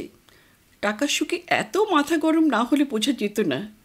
তা অত রাতে আপনার ওখানে কী কাজ পড়েছিল? না, ধীরাপদ এবারেও জবাব দিতে পারেনি। এবারেও মুখ তুলে তাকাতে পারেনি। সোনা বৌদি আরও কিছুক্ষণ দাঁড়িয়েছিল, আরও কিছুক্ষণ চেয়ে চেয়ে রেখেছিল। তারপর কঠিন ব্যবধান রচনা করে নিঃশব্দের সামনে থেকে সরে গিয়েছিল। ধীরাপদ দুনিয়ার অলক্ষ্যে বেরিয়ে যেতে চেয়েছিল এখান থেকে, কিন্তু বাইরে তখনও দিনের আলো। দূরে পিছন থেকে কে বুঝি তাকে ডেকেও ছিল, বোধহয় রমণী পণ্ডিত। ধীরাপদ শোনেনি। ধীরাপদ শোনার উপায় নেই। এখান থেকে পালিয়ে কোনো অন্ধকারের গহ্বরে বিলীন হয়ে যাওয়া তারা তার। ভদ্রলোক ছুটলেও তাকে ধরতে পারতেন কিনা সন্দেহ। বড় সাহেব পাটনা থেকে ফিরলেন পরদিন খুব সকালে। ধীরাপদ বিছানায় শুয়ে শুয়েই টের পেয়েছে। মানকি আর কেয়ারটেক বাবুর ব্যস্ততা অনুভব করেছে, কিন্তু ধীরাপদ উঠে আসেনি, তেমন উৎসাহ বোধ করেনি। দুদিন আগেও যে জন্যে তার ফেরার অপেক্ষায় উৎসুক হয়েছিল, সেই কারণটার আর অস্তিত্ব নেই। একটু বেলায় ডাক পড়ল তার। বড় সাহেব প্রথমে ঠাট্টা করলেন, খুব বিশ্রাম পড়ছে বুঝি, এত বেলা পর্যন্ত ঘুম? কুশল প্রশ্ন করলেন। অফিসের খবর বার্তা জিজ্ঞাসা করলেন। এমনকি সদ্য বর্তমানে ভাগ্নিটির মেজাজ কেমন তাও জিজ্ঞাসা করলেন। তারপর খুশি মেজাজে নিজের সংবাদ আর কনফারেন্সের সংবাদ দিতে বসলেন। ব্লাড প্রেশার সব পালিয়েছে, খুব ভালো আছেন এখন। আর ওদিকে কনফারেন্সেও মাত। কতটা মাত ধীরাপদ তার মুখ দেখেই বুঝতে পারছে, তবু বিবরণ শুনতে হলো। তার বক্তৃতার পর সকলেরই প্রতিক্রিয়ার কথাই বললেন বিশেষ করে। অনেকক্ষণ একটানা কথা বলে বড় সাহেব খেয়াল করলেন তার দিকে। একে, তুমি যে মুখ বুজে বসে আছো, শরীর ভালো তো তোমার? ধীরাপদ হাসতে চেষ্টা করল, তাড়াতাড়ি মাথাও নাড়ল। হ্যাঁ, ভালো। তবু লক্ষ্য করে দেখছেন। ভুরু কোঁচকালেন, মাথা নাড়লেন, বললেন, না, ভালো তো দেখছি না। ভালো অফিসেরও অন্তরঙ্গ দু একজন দেখল না। শরীর অসুস্থ কিনা জিজ্ঞাসা করল। ধীরাপদ কাউকে জবাব দিয়েছে, কাউকে বা না দিয়ে পাশ কাটিয়েছে। সকাল থেকে বিকেল পর্যন্ত প্রয়োজনেও কাউকে ডাকেনি।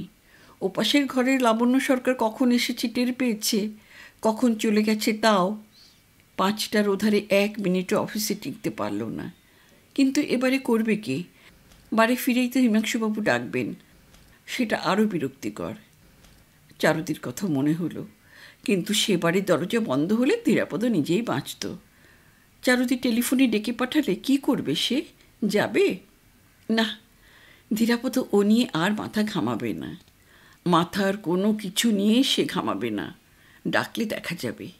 কিন্তু চারুদিকে পার্বতীকে সম্পত্তি দেবার ব্যবস্থা করে আসতে পেরেছে? থাক, ভাববে না।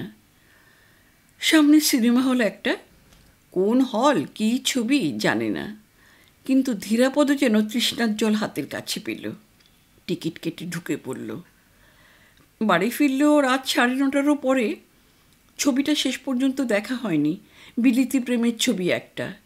নারী পুরুষের বাঁধ ভাঙা এক উষ্ণ নিবিড় মুহূর্তে উঠে এসেছে। তারপর এদিক ওদিক ঘুরতে ঘুরতে হেঁটেই ফিরেছে। রাতে ঘুম দরকার। মানকে এগিয়ে এলো, সে যেন তার প্রতীক্ষাতেই ছিল। বাবু, সেই লোকটা আজও এসেছিল। কোন লোকটা?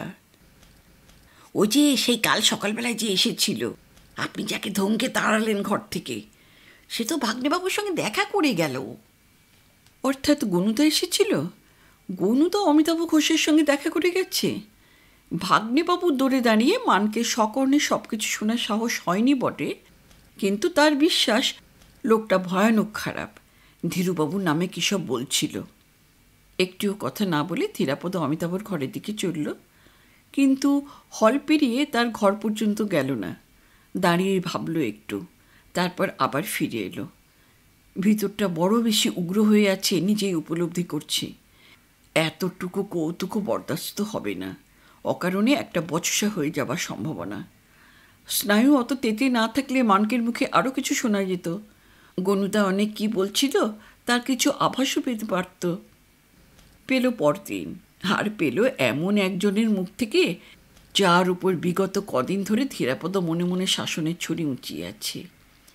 বিকেল 5টা পর্যন্ত অফিসে নিঃশব্দে নিজের ঘরে কাটিয়ে ফটকের বাইরে আসতে রমেন হালদারের সঙ্গে দেখা। তারই অপেক্ষায় দাঁড়িয়েছিল। চোখে চোখ পড়তে হাসতে চেষ্টা করল। জানালো দাদার সঙ্গে একটু গোপনীয় কথা ছিল, তাই ভিতরে না গিয়ে বাইরেই দাঁড়িয়ে আছে। গোপনীয় কথা শোনার জন্য ধীরাপদ দাঁড়ায়নি, শুধু মুখ গম্ভীর নয়, কঠিনও। মেডিকেল হোম থেকে কারো মুখে কিছু শুনে নিজের সততার কৈফিয়ত নিয়ে ছুটে এসেছে হয়তো, আর ফাঁক পেলে ম্যানেজারের নামে উল্টে কিছু লাগিয়ে যাবে নিশ্চয়ই। কিন্তু সে ফাঁক ধীরাপদ আজ আর ওকে দেবে না। তুমি এই সময় এখানে এলে কী করে? কাজে যাওনি? রমেন মাথা চুলকে জবাব দিল, এখান থেকে যাব দাদা। দেরি যে হবে তার ম্যানেজারকে বলে এসেছ? ভয়ে ভয়ে মাথা নাড়ল, গিয়েই বলবে। তারপরই এভাবে ছুটে আসা তাগিদটা কেন বোঝাবার জন্য হড়বড়িয়ে যা সে বলে গেল, শুনে ধীরাপদ বিমূঢ়। নিচের কানে কাল যা শুনল, তারপর না এসে রমেন হালদার করবেটা কি? দাদা রাগ করলেও ছুটি টুটি নেবার কথা তার মনে হয়নি। দাদার বিরুদ্ধে নোংরা একটা ষড়যন্ত্র হচ্ছে ভেবে কাল প্রায় সমস্ত রাত সে ঘুমোতেও পারেনি। আজ কাঞ্চনী তাকে একরকম ঠেলে পাঠিয়েছে এখানে, সব খুলে বলতে পরামর্শ দিয়েছে। বলেছে দাদা এমন আপনার লোক, তাকে জানাতে ভয়ই বা কি, সংকোচই বা কি, না জানালে দাদার যদি বিপদ হয় তখন। ধীরাপদ দাঁড়িয়ে পড়েছিল, চেয়েছিল মুখের দিকে। কি হয়েছে? কি হয়েছে সরাসরি বলতে তবু মুখে আটকেছে রমেনের। ভনিতার মধ্যেই ঘুরপাক খেয়েছে আরেক দফা। দাদা, কতগুলো বিচ্ছিরি কথা আমার কানে এসেছে, তা আপনার কাছে আমি মুখ ফুটে কী করে বলি? অথচ কাল একজন ওইসব ছাইপাশ বলে গেল, আর একজন দিব্যি বসে বসে তাই শুনল, জানেন দাদা। ভিতরটা হঠাৎ অতিরিক্ত দাপাদাপি শুরু করেছে ধীরাপদর। নিজেকে সংযত করার জন্য পায়ে পায়ে আবার এগিয়ে চলল, অস্ফুট বিরক্তি। কথা না বাড়িয়ে কি হয়েছে সেটা বলো। রমেন বলেছে, ধীরাপদ শুনেছে। মানকের বলার সঙ্গে রমেনের বলার অনেক তফাৎ। কথার বুনোট ছাড়ালে সবই স্পষ্ট, সবই নগ্ন। দাদা, মেডিকেল হোমে কাল বিকেলে খুব ফর্সা অথচ রস ছড়ানো ছিবড়ের মধ্যে একজন শুকনো মূর্তি লোক এসে লাবণ্য সরকারের খোঁজ করেছিল। একটু পরেই বোঝা গেছে সে খদ্দেরও নয় আর মিস সরকারের রোগীও না। তার শুকনো দিশেহারা হাবভাব কিন্তু আমার কেমন যেন লাগছিল জানেন দাদা। খানিক পথে বাইরে এসে দেখি লোকটা যায়নি, বাইরেই দাঁড়িয়ে আছে। তা আমাকে দেখে ইশারায় ডাকলো। তারপর দাদা এমন সব কথা বলেছে যে আমি তো অবাক। বলেছে খুব বিপদে পড়ে সে নাকি মিস সরকারের সঙ্গে দেখা করতে এসেছে।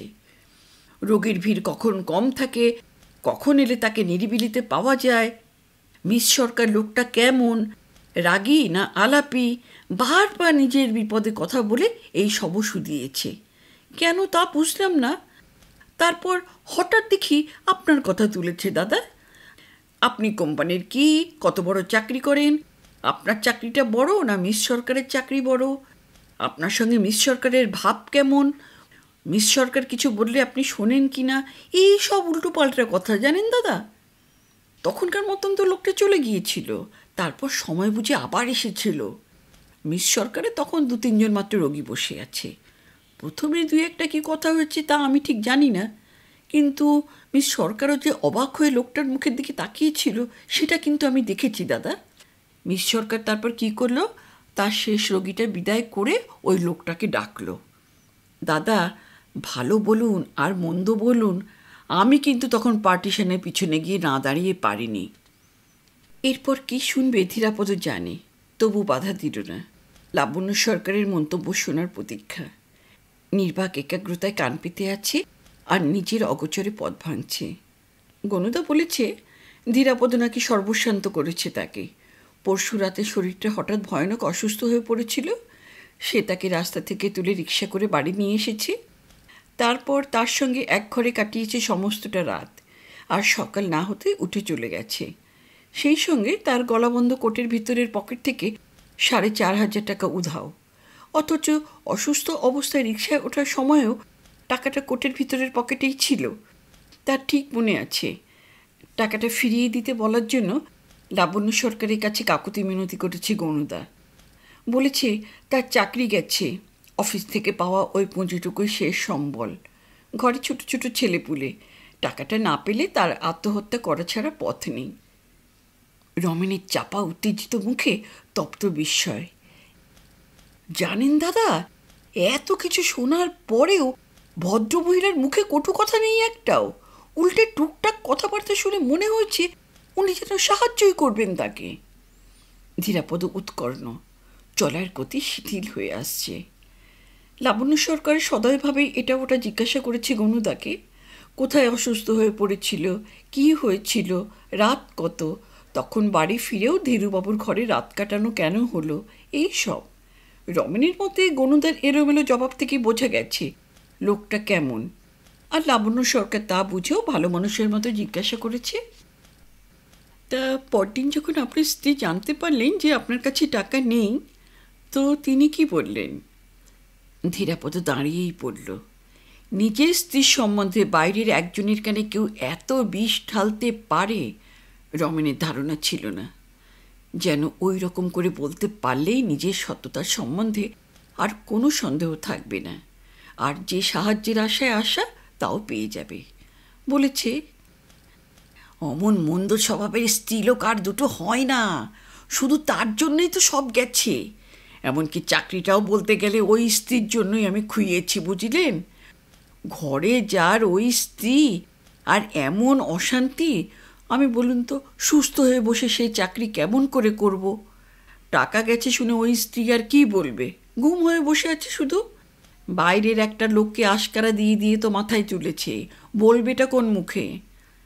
জানেন দাদা, এইসব বলার পর তার স্ত্রীর সঙ্গে আপনাকে জড়িয়ে এমন সব ইঙ্গিত করেছে না, যে আমার ইচ্ছে করছিল তাকে ঘর থেকে টেনে এনে গলা ধাক্কা দিয়ে বার করে দিই। এতখানি শোনার পর লাবণ্য সরকার আর তেমন আগ্রহ দেখায়নি। উল্টে একটু ঠান্ডা ভাব দেখেই বিদায় করেছে গনুদাকে। এ ব্যাপারে তার কিছু করার বা বলার নেই সেটাই জানিয়েছে। আর মুখ ফুটে একথাও বলেছে, দেখুন মশাই, আমি একথা বিশ্বাস করতে পারছি না যে ধীরুবাবু আপনার টাকা নিয়েছে। আর যদি তিনি নিয়েই থাকেন তাহলে আপনি বাড়িতে যান, গিয়ে দেখুন সেই টাকা আপনার স্ত্রীর কাছে আছে। হ্যাঁ, যদি তিনি নিয়ে থাকেন, বুঝেছেন? মুখ বুজে হাঁটতে হাঁটতে ধীরাপদর খেয়াল হলো রমেন পাশে আছে। আত্মস্থ হওয়া দরকার। ঠান্ডা মাথায় আগে ওকে বিদায় করা দরকার। ছেলেটা বোকা নয়, এই অশান্ত স্তব্ধতা উপলব্ধি করছে। নইলে এত কথা বলার পর চুপ করে থাকতো না, কি হয়েছে জিজ্ঞাসা করত। গোড়ার সেই অনুশাসনের মেজাজ ধীরাপদর আর নেই। তবু ওকে যেতে বলার আগে দাদার গাম্ভীর্যে একটু সমঝে দিতে হবে, দু চার কথা বলতে হবে। না বললে ওর চোখের দুর্বলতার দিকটাই বড় হয়ে উঠবে। নৈতিক উক্তি নিজের কানেই বিদ্রুপ বর্ষাবে। ধীরাপদ মাঝামাঝি রাস্তা নিল। এসব বাজে কথায় তুমি একটু মাথা কম ঘামিও এবার থেকে। এখন তোমার ব্যাপারটা কি বলো তো? সেদিন আমি মেডিকেল হোমে গিয়েছিলাম, শুনেছ? কৌতূহল আর বিস্ময়ের আবর্ত থেকে বড়শি বিধা মাছের মতো হ্যাঁচকে টানে শুকনো ডাঙায় টেনে তোলা হলো তাকে। মিটমিট করে তাকিয়ে ঢুক গিলল। ম্যানেজার লাগিয়েছে বুঝি দাদা?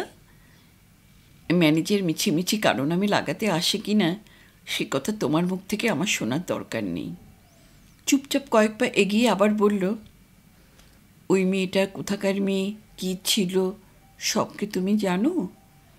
রমেনের চকিত চাউনি এবার অতটা ভীতগ্রস্ত নয়। হাতে নাতে ধরা পড়া অপরাধীরও মুখ নয় অন্তত। জবাব না দিয়ে মাথা নাড়ল শুধু, অর্থাৎ জানে। কিন্তু শুধু মাথা নেড়েই সব জানার পর্ব শেষ করল না। একটু বাদে দ্বিধা জলাঞ্জলি দিয়ে দাদার একটুখানি সুবিবেচনারই দাবি করল যেন। বলল, কাঞ্চন সব বলেছে দাদা। কাঞ্চন কি ছিল, কিভাবে মরতে বসেছিল, আপনি কত দয়া করে ওকে বাঁচিয়ে এই ভালোর দিকে এগিয়ে দিয়েছেন, সব সব বলেছে। বলেছে আর কেঁদেছে দাদা। সব জেনেও আপনি এতখানি করেছেন বলেই তো একটা দিনের জন্য আমি ওকে খারাপ চোখে দেখিনি দাদা, একটুও খারাপ দেখিনি। আর সে শুধু আপনার জন্যই। ব্যাস, এরপরে তর্ক অচল, যুক্তি অচল। দাদার ভালোর দিকে এগিয়ে দেওয়াটাই তার প্রীতির চোখে দেখার পরোয়ানা। নিজের উদারতার প্রশংসা শুনে হোক বা ছেলেটার মতিগতি দেখেই হোক, ধীরাপদের ভিতরটা তিক্ত হয়ে উঠল হঠাৎ। রুক্ষ শাসনের সুরেই বলল, ওই মেয়েটার নামে এরপর যদি কোনো রকম নালিশ আসে তাহলে তুমি তার সব থেকে বড় ক্ষতি করবে। ম্যানেজার একটি কথাও বললে তার চাকরি থাকবে না। এখন তাকে তুমি কী চোখে দেখবে সেটাই ভাবো। মুখ কালো করে রমেন হালদার চলে গেল। সঙ্গে সঙ্গে সে বা সেই মেয়ে ধীরাপদর মন থেকে মুছে গেল। টাকার সুখে উন্মাদ গনুদা যে কাণ্ড করে বেড়াচ্ছে, ধীরাপদ সেজন্য উতলা নয়, কিন্তু ভিতরটা তবু জ্বলছে। টাকা কোন চুলোয় গেছে তা নিয়ে লাবণ্য সরকার এক মুহূর্ত মাথা ঘামায়নি। ওর নাম জড়িয়ে গনুদা নিজের স্ত্রীর মুখে যে কালি মাখিয়েছে সেটুকুই শোনার মতো তার। হৃষ্টচিত্তে তাই হয়তো শুনেছে বসে বসে। আর একটা ভাবনাও মনে আসছে, যা সে একদিনের মধ্যে একবারও ভাবেনি। লাবণ্য সরকার গনুদাকে জিজ্ঞাসা করেছে, টাকা চুরি গেছে শুনে তার স্ত্রী কি বললেন। কি বলে, মুখে না হোক মনে মনে কি বলছে সোনা বৌদি, কি ভাবছে? যে টাকা হারিয়ে গনুদা এমন ক্ষিপ্ত, সেই কটা টাকা তো শেষ সম্বল সোনা বৌদিরও। এই মানসিক সংকটে তার ভাবনা কোন পর্যায়ে গড়িয়েছে। সোনা বৌদির চোখে সে তো অনেক নেমেছে, কত নেমেছে ঠিক নেই। সর্বস্ব খুইয়ে সেই সোনা বৌদি শুধু টাকার ব্যাপারেই এখনও পরম সাধু ভাবছে নাকি তাকে? টাকা যে পকেটেই ছিল সেটা তো গনুদা তাকে অনেকভাবে বুঝিয়েছে, কিন্তু সোনা বৌদি বুঝেছে কি? ধীরাপদের মনে হলো গনুদা এই কাণ্ড করে বেড়াচ্ছে কারণ সোনা বৌদির কাছ থেকে কোনো বাধা আসেনি। সোনা বৌদি যদি বাধা দিত তাহলে গনুদা এমন বেপরোয়া হয়ে উঠতে পারত না। পরদিন দুপুরে কারখানায় বড় সাহেবের ঘরে ডাক পড়তে ধীরাপদ গিয়ে দেখে সেখানে সেই উদ্ভ্রান্ত মূর্তি গনুদা বসে। লাবণ্য সরকারও আছে, নিস্পৃহ মুখে, অফিসের ফাইল দেখছে একটা। মুহূর্তে আত্মস্থ হলো ধীরাপদ। সব কটা স্নায়ু সজাগ কঠিন হয়ে উঠল। লাবণ্য সরকার এখানে কেন? বড় সাহেবই তাকে অফিসের কাজে ডেকেছেন কি না সে কথা মনে হলো না। এই পরিস্থিতিতে লাবণ্য সরকার উপস্থিত এটুকুই যথেষ্ট। কাজ থাক আর নাই থাক, এই গাম্ভীর্যের আড়ালে বসে মজাই দেখবে লাবণ্য। শুধু তাকে নয়, এবারে ধীরাপদ সকলকেই মজা দেখাবার জন্য প্রস্তুত। বড় সাহেব বললেন, এই যে দেখো তো, এ কী সব বলছে, আমি কিছুই বুঝতে পারছি না। তুমি কি একে চেনো? জবাব না দিয়ে ধীরাপদ গণদার দিকে তাকালো।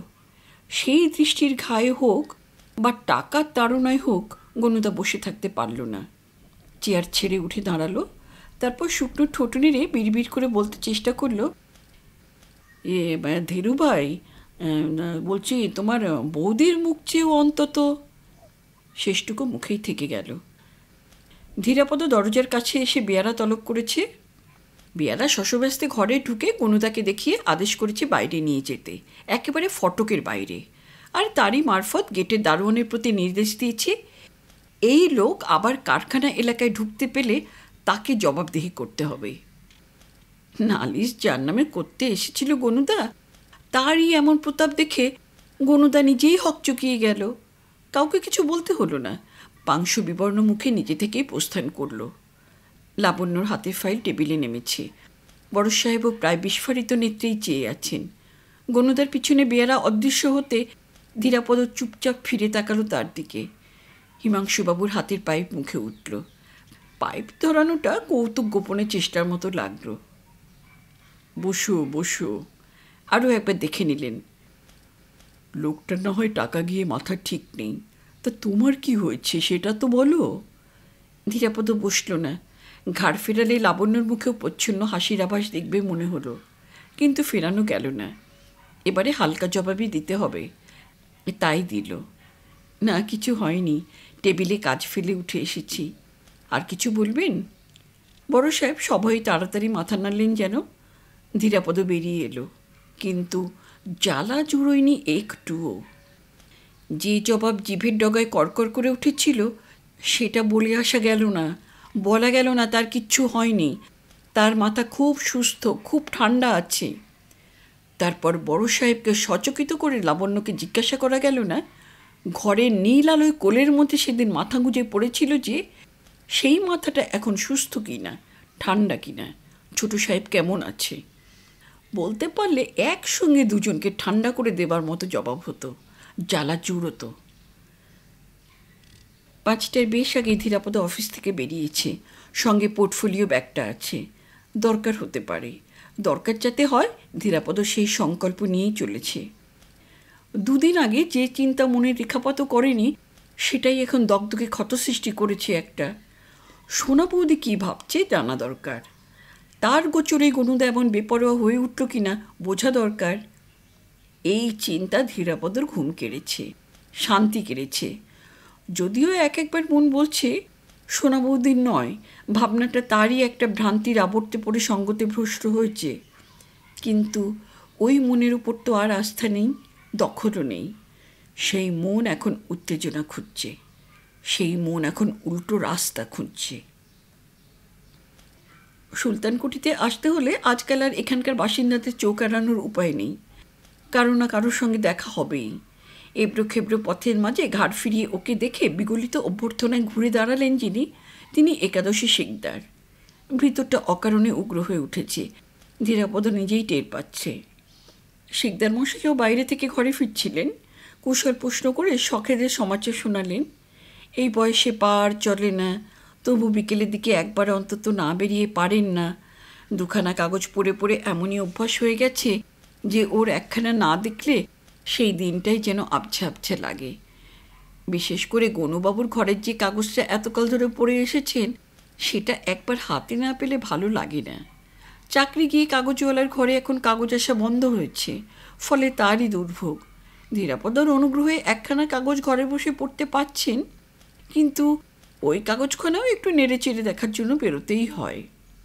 মুখ ফুটে বলার পর ওই আর একখানা কাগজও ঘরে বসেই পড়তে পাবেন, এটাই আশা করেছিলেন কিনা তিনিই জানেন।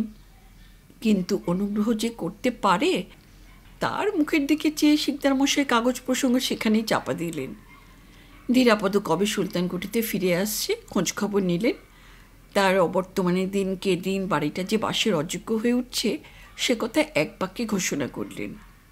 তারপর আর একটা সংসারের কথা তুলে আক্ষেপ করতে করতে কদমতলা পর্যন্ত এসে গেলেন।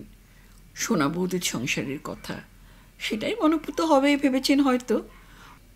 বউটা তো খুব ভালো মেয়ে, এ বাজারে এই ভালো চাকরিটা গেল, ছেলেপুলে নিয়ে কোথায় দাঁড়াবে, কি করবে? তবে আপনি তো আছেন, আপনার লোক, সেটা অবশ্য কম ভরসার কথা নয়। কিন্তু বউটা বড় অশান্তির মধ্যে আছে। ওই পণ্ডিতই তো বলছিল অনেক রাত পর্যন্ত নাকি বাইরে দাওয়ায় বসে থাকে চুপচাপ। রাতে ঘুম হয় না বলে মাঝে মাঝে ওই শুক্লাল দারোয়ানকে দিয়ে ঘুমের ওষুধ আনিয়ে খায়। পণ্ডিতের তো আবার সবই দেখা যায়, সকলে নারীর খবর টেনে বার করা চাই ওর। ধীরাপদ আর শোনেনি, আর শুনতে চাই উনি। আর শুনলে কদমতলা পর্যন্ত এসে হয়তো তাকে ফিরে যেতে হবে। এখনই পায়ের উপর আর তেমন জোর পাচ্ছি না। দাঁড়ালো, শিকদার মশাইকে বলল, আপনি আর একখানা কাগজও কাল থেকে রাখতে পারেন। অপেক্ষা না করে সোনাবতী ঘরের সামনে এসে দাঁড়ালো। আগের দিনও সাড়া না দিয়ে ঘরে ঢুকেছিল, কিন্তু আজ পর্দার এধারে দাঁড়িয়েই উমাকে ডাকলো। উমা দৌড়ে এসেও থমকে দাঁড়িয়ে গেছে। উমা, তোর মাকে একবার এ ঘরে আসতে বলতো। নিজের ঘরের দরজা খুলল। ভিতরটা আজও অগোছালো বা অপরিচ্ছন্ন নয়। জুতো খুলে ধীরাপদ ভূমিশয্যায় এসে দাঁড়ালো। দাঁড়িয়েও অস্বস্তি, বসল। অসহিষ্ণুতা বাড়ছে, অস্থিরতা বাড়ছে। কেউ আসছে না, হয়তো না এসেই অপমান করবে তাকে। কিন্তু না, প্রায় মিনিট 10 প্রতীক্ষার পর সোনা বৌদি এলো। ঘরের ভিতর থেকে ধীরাপদের দু চোখ সোজা তার মুখের উপর গিয়ে আটকালো। কতখানি অশান্তির মধ্যে আছে, কটা বিনিদ্র রাতের দাগ পড়েছে চোখের কোলে, বোঝা গেল না। 10 মিনিট বাদে এই মন্থর আবির্ভাবে একটা অবজ্ঞা ভরা রূঢ়তায় স্পষ্ট শুধু। গোটা কত কথা ছিল, বসলে ভালো হতো। বসলে মাটিতেই বসে সোনা বৌদি, বেশিক্ষণ থাকলে সরে গিয়ে দেওয়ালে ঠেস দেয়। না, আজ আর বসল না, দাঁড়িয়েই রইল, পলকে রুক্ষ অভিব্যক্তি একটু। বলুন, শুনছি। অর্থাৎ বসবার প্রবৃত্তি তো নেই, বেশিক্ষণ দাঁড়ানোরও নয়। নিজেকে শান্ত সংযত করার চেষ্টায় আরও কয়েকটা মুহূর্ত নীরবে কাটল। তারপর ধীরাপদ বলল, গণদা সকলের কাছে বলছেন আমি তার টাকা নিয়েছি। টাকাটা তাকে ফেরত দিতে বলার জন্য তাদের কাছে হাত জোর করে বেড়াচ্ছেন। সোনাবতী চুপচাপ চেয়ে আছে, আরও কিছু বলবে কিনা সেই প্রতীক্ষা। তারপর নিরুত্তর প্রশ্ন করল, আমি তার কি করব? উনি এই করছেন সেটা কি আপনি জানেন? এবারের জবাবটা আরও নির্লিপ্ত, বীতস্পৃহ। জানি, খবরের কাগজে তোলা যায় কিনা এখন সেই চেষ্টাই করছে। জবাবটা নয়, গনুদা কি করেছে বা করছে তাও নয়, এই প্রীতিশূন্য অবজ্ঞার আঘাতটা মর্মান্তিক। ধীরাপদ যেভাবে তাকালো, এই একজনের দিকে এমন করে আর কখনো তাকায়নি। কিন্তু না, আশা করার মতো একটুখানি মরীচিকা সম্বলও ওই মুখে খুঁজে পেল না ধীরাপদ। আপনি তাকে বাধা দেওয়ার দরকার মনে করছেন না বোধ হয়? না, কথা বাড়ানো হচ্ছে বলে বিরাগের আভাস। সে তো এখন নিজের মতোই একজন ভাবছি আপনাকে, দোষটা দিই কি করে? ও, আপনারও তাহলে সন্দেহ টাকাটা আমি নিয়ে থাকতে পারি? সোনাবৌদের দু চোখ স্থির হয়ে তার মুখের উপর বিঁধে থাকলো কয়েক নিমেষ। তারপর আবার তেমনি নির্লিপ্ত, ঠিক তেমনি নয়, অনুচ্চ কথা কটা হৃৎপিণ্ড খুবলে দেওয়ার মতোই তাচ্ছিল্যে ভরা। বলল, ভেবে দেখিনি, তবে মানুষকে আর বিশ্বাসই বাকি। ধীরাপদ আর কথা বাড়াবে না, কথা শেষ হয়েছে। আর যেটুকু বাকি সেটুকু করে ওঠার মতোই স্থৈর্য দরকার, সংযম দরকার। সংযমের আবরণটা প্রায় দুর্বৃত্ত করে পোর্টফোলিও ব্যাগটা খুলল, চেক বই বার করল, পকেট থেকে কলম নিল। স্বর্ণময়ী না স্বর্ণবালা? অনেক কাল আগের অনুর মুখে একদিন শুনেছিল নামটা। হ্যাঁ, স্বর্ণবালাই। নাম লিখল, টাকার অঙ্ক বসালো, নিচে নিজের নাম সই করে ধীরে সুস্থে চেকটা ছিঁড়ল। চেক বই ব্যাগে ঢুকলো, কলম পকেটে উঠল। মুখের দিকে তাকাবে না ভেবেছিল, একটুখানি প্রশ্রয়ের আভাস পেলে যথাসর্বস্ব তুলে এনে পায়ের কাছে রাখতে পারত যার, 4,500-এর এই সর্বগ্রাসী কাগজটা তার হাতে তুলে দেওয়ার সময় মুখের দিকে তাকানো যাবে না ভেবেছিল, কিন্তু চেকটা বাড়িয়ে দেবার সময় চোখ দুটো শাসন মানল না। আর মানল না যখন, সে চোখ ফেরানোও গেল না। সঙ্গে সঙ্গে সমস্ত স্নায়ুতে স্নায়ুতে খুশির তরঙ্গ, এতক্ষণের এই দাহ বিস্তৃত হবার মতোই। ধীরাপদ ওই মূর্তি চেনে, ওই আগ্নেয় স্তব্ধতা চেনে। হ্যাঁ, কাজ হয়েছে বটে, দৃষ্টি বদলেছে, নিস্পৃহতার আবরণ খসেছে, অবজ্ঞার বদলে মুখে অপমানের আঁচ ঝলসে উঠেছে। কিন্তু এও কিছুক্ষণ মাত্র। একটু বাদে ছাই চাপা আগুনের মতো নিরুত্তাপ দেখালো সোনা বৌদির গনগনে মুখখানা। চেকটা হাতে নিয়ে ভালো করে দেখে নিল। ও, টাকাটা তাহলে দিয়েই ফেলছেন? হ্যাঁ। ব্যাগ হাতে ধীরাপদ উঠে দাঁড়ালো। দু চোখে শ্লেষ উপচে উঠতে চাইছে। 4,500 টাকা যে এত টাকা জানত না ধীরাপদ। বলল, গনুদাকেও জানাবেন, দিয়ে গেলাম। জানাবই যদি, তাহলে আর আমার নামে লিখলেন কেন? অল্প মাথা নাড়ল। না না না, জানানো ঠিক হবে না। ধীরাপদ কথা শেষ করেছে, অনেক কিছুই শেষ করেছে। বিছানা থেকে উঠে জুতো পায়ে গলালো। টাকাটা হাতে পেয়েই যেন সোনা বৌদি গলার স্বরও একেবারে সমে নেমেছে। বলল, 4,500 টাকা তো এমনি কেউ দেয় না, এরপর কি করতে হবে বলুন তো? ধীরাপদের পা থেমে গেল। কি এক অজ্ঞাত আশঙ্কায় ভিতরটা সচকিত হয়ে উঠল। সোনা বৌদি প্রতীক্ষা করল একটু, ধীর সবিনয় প্রতীক্ষার মতোই।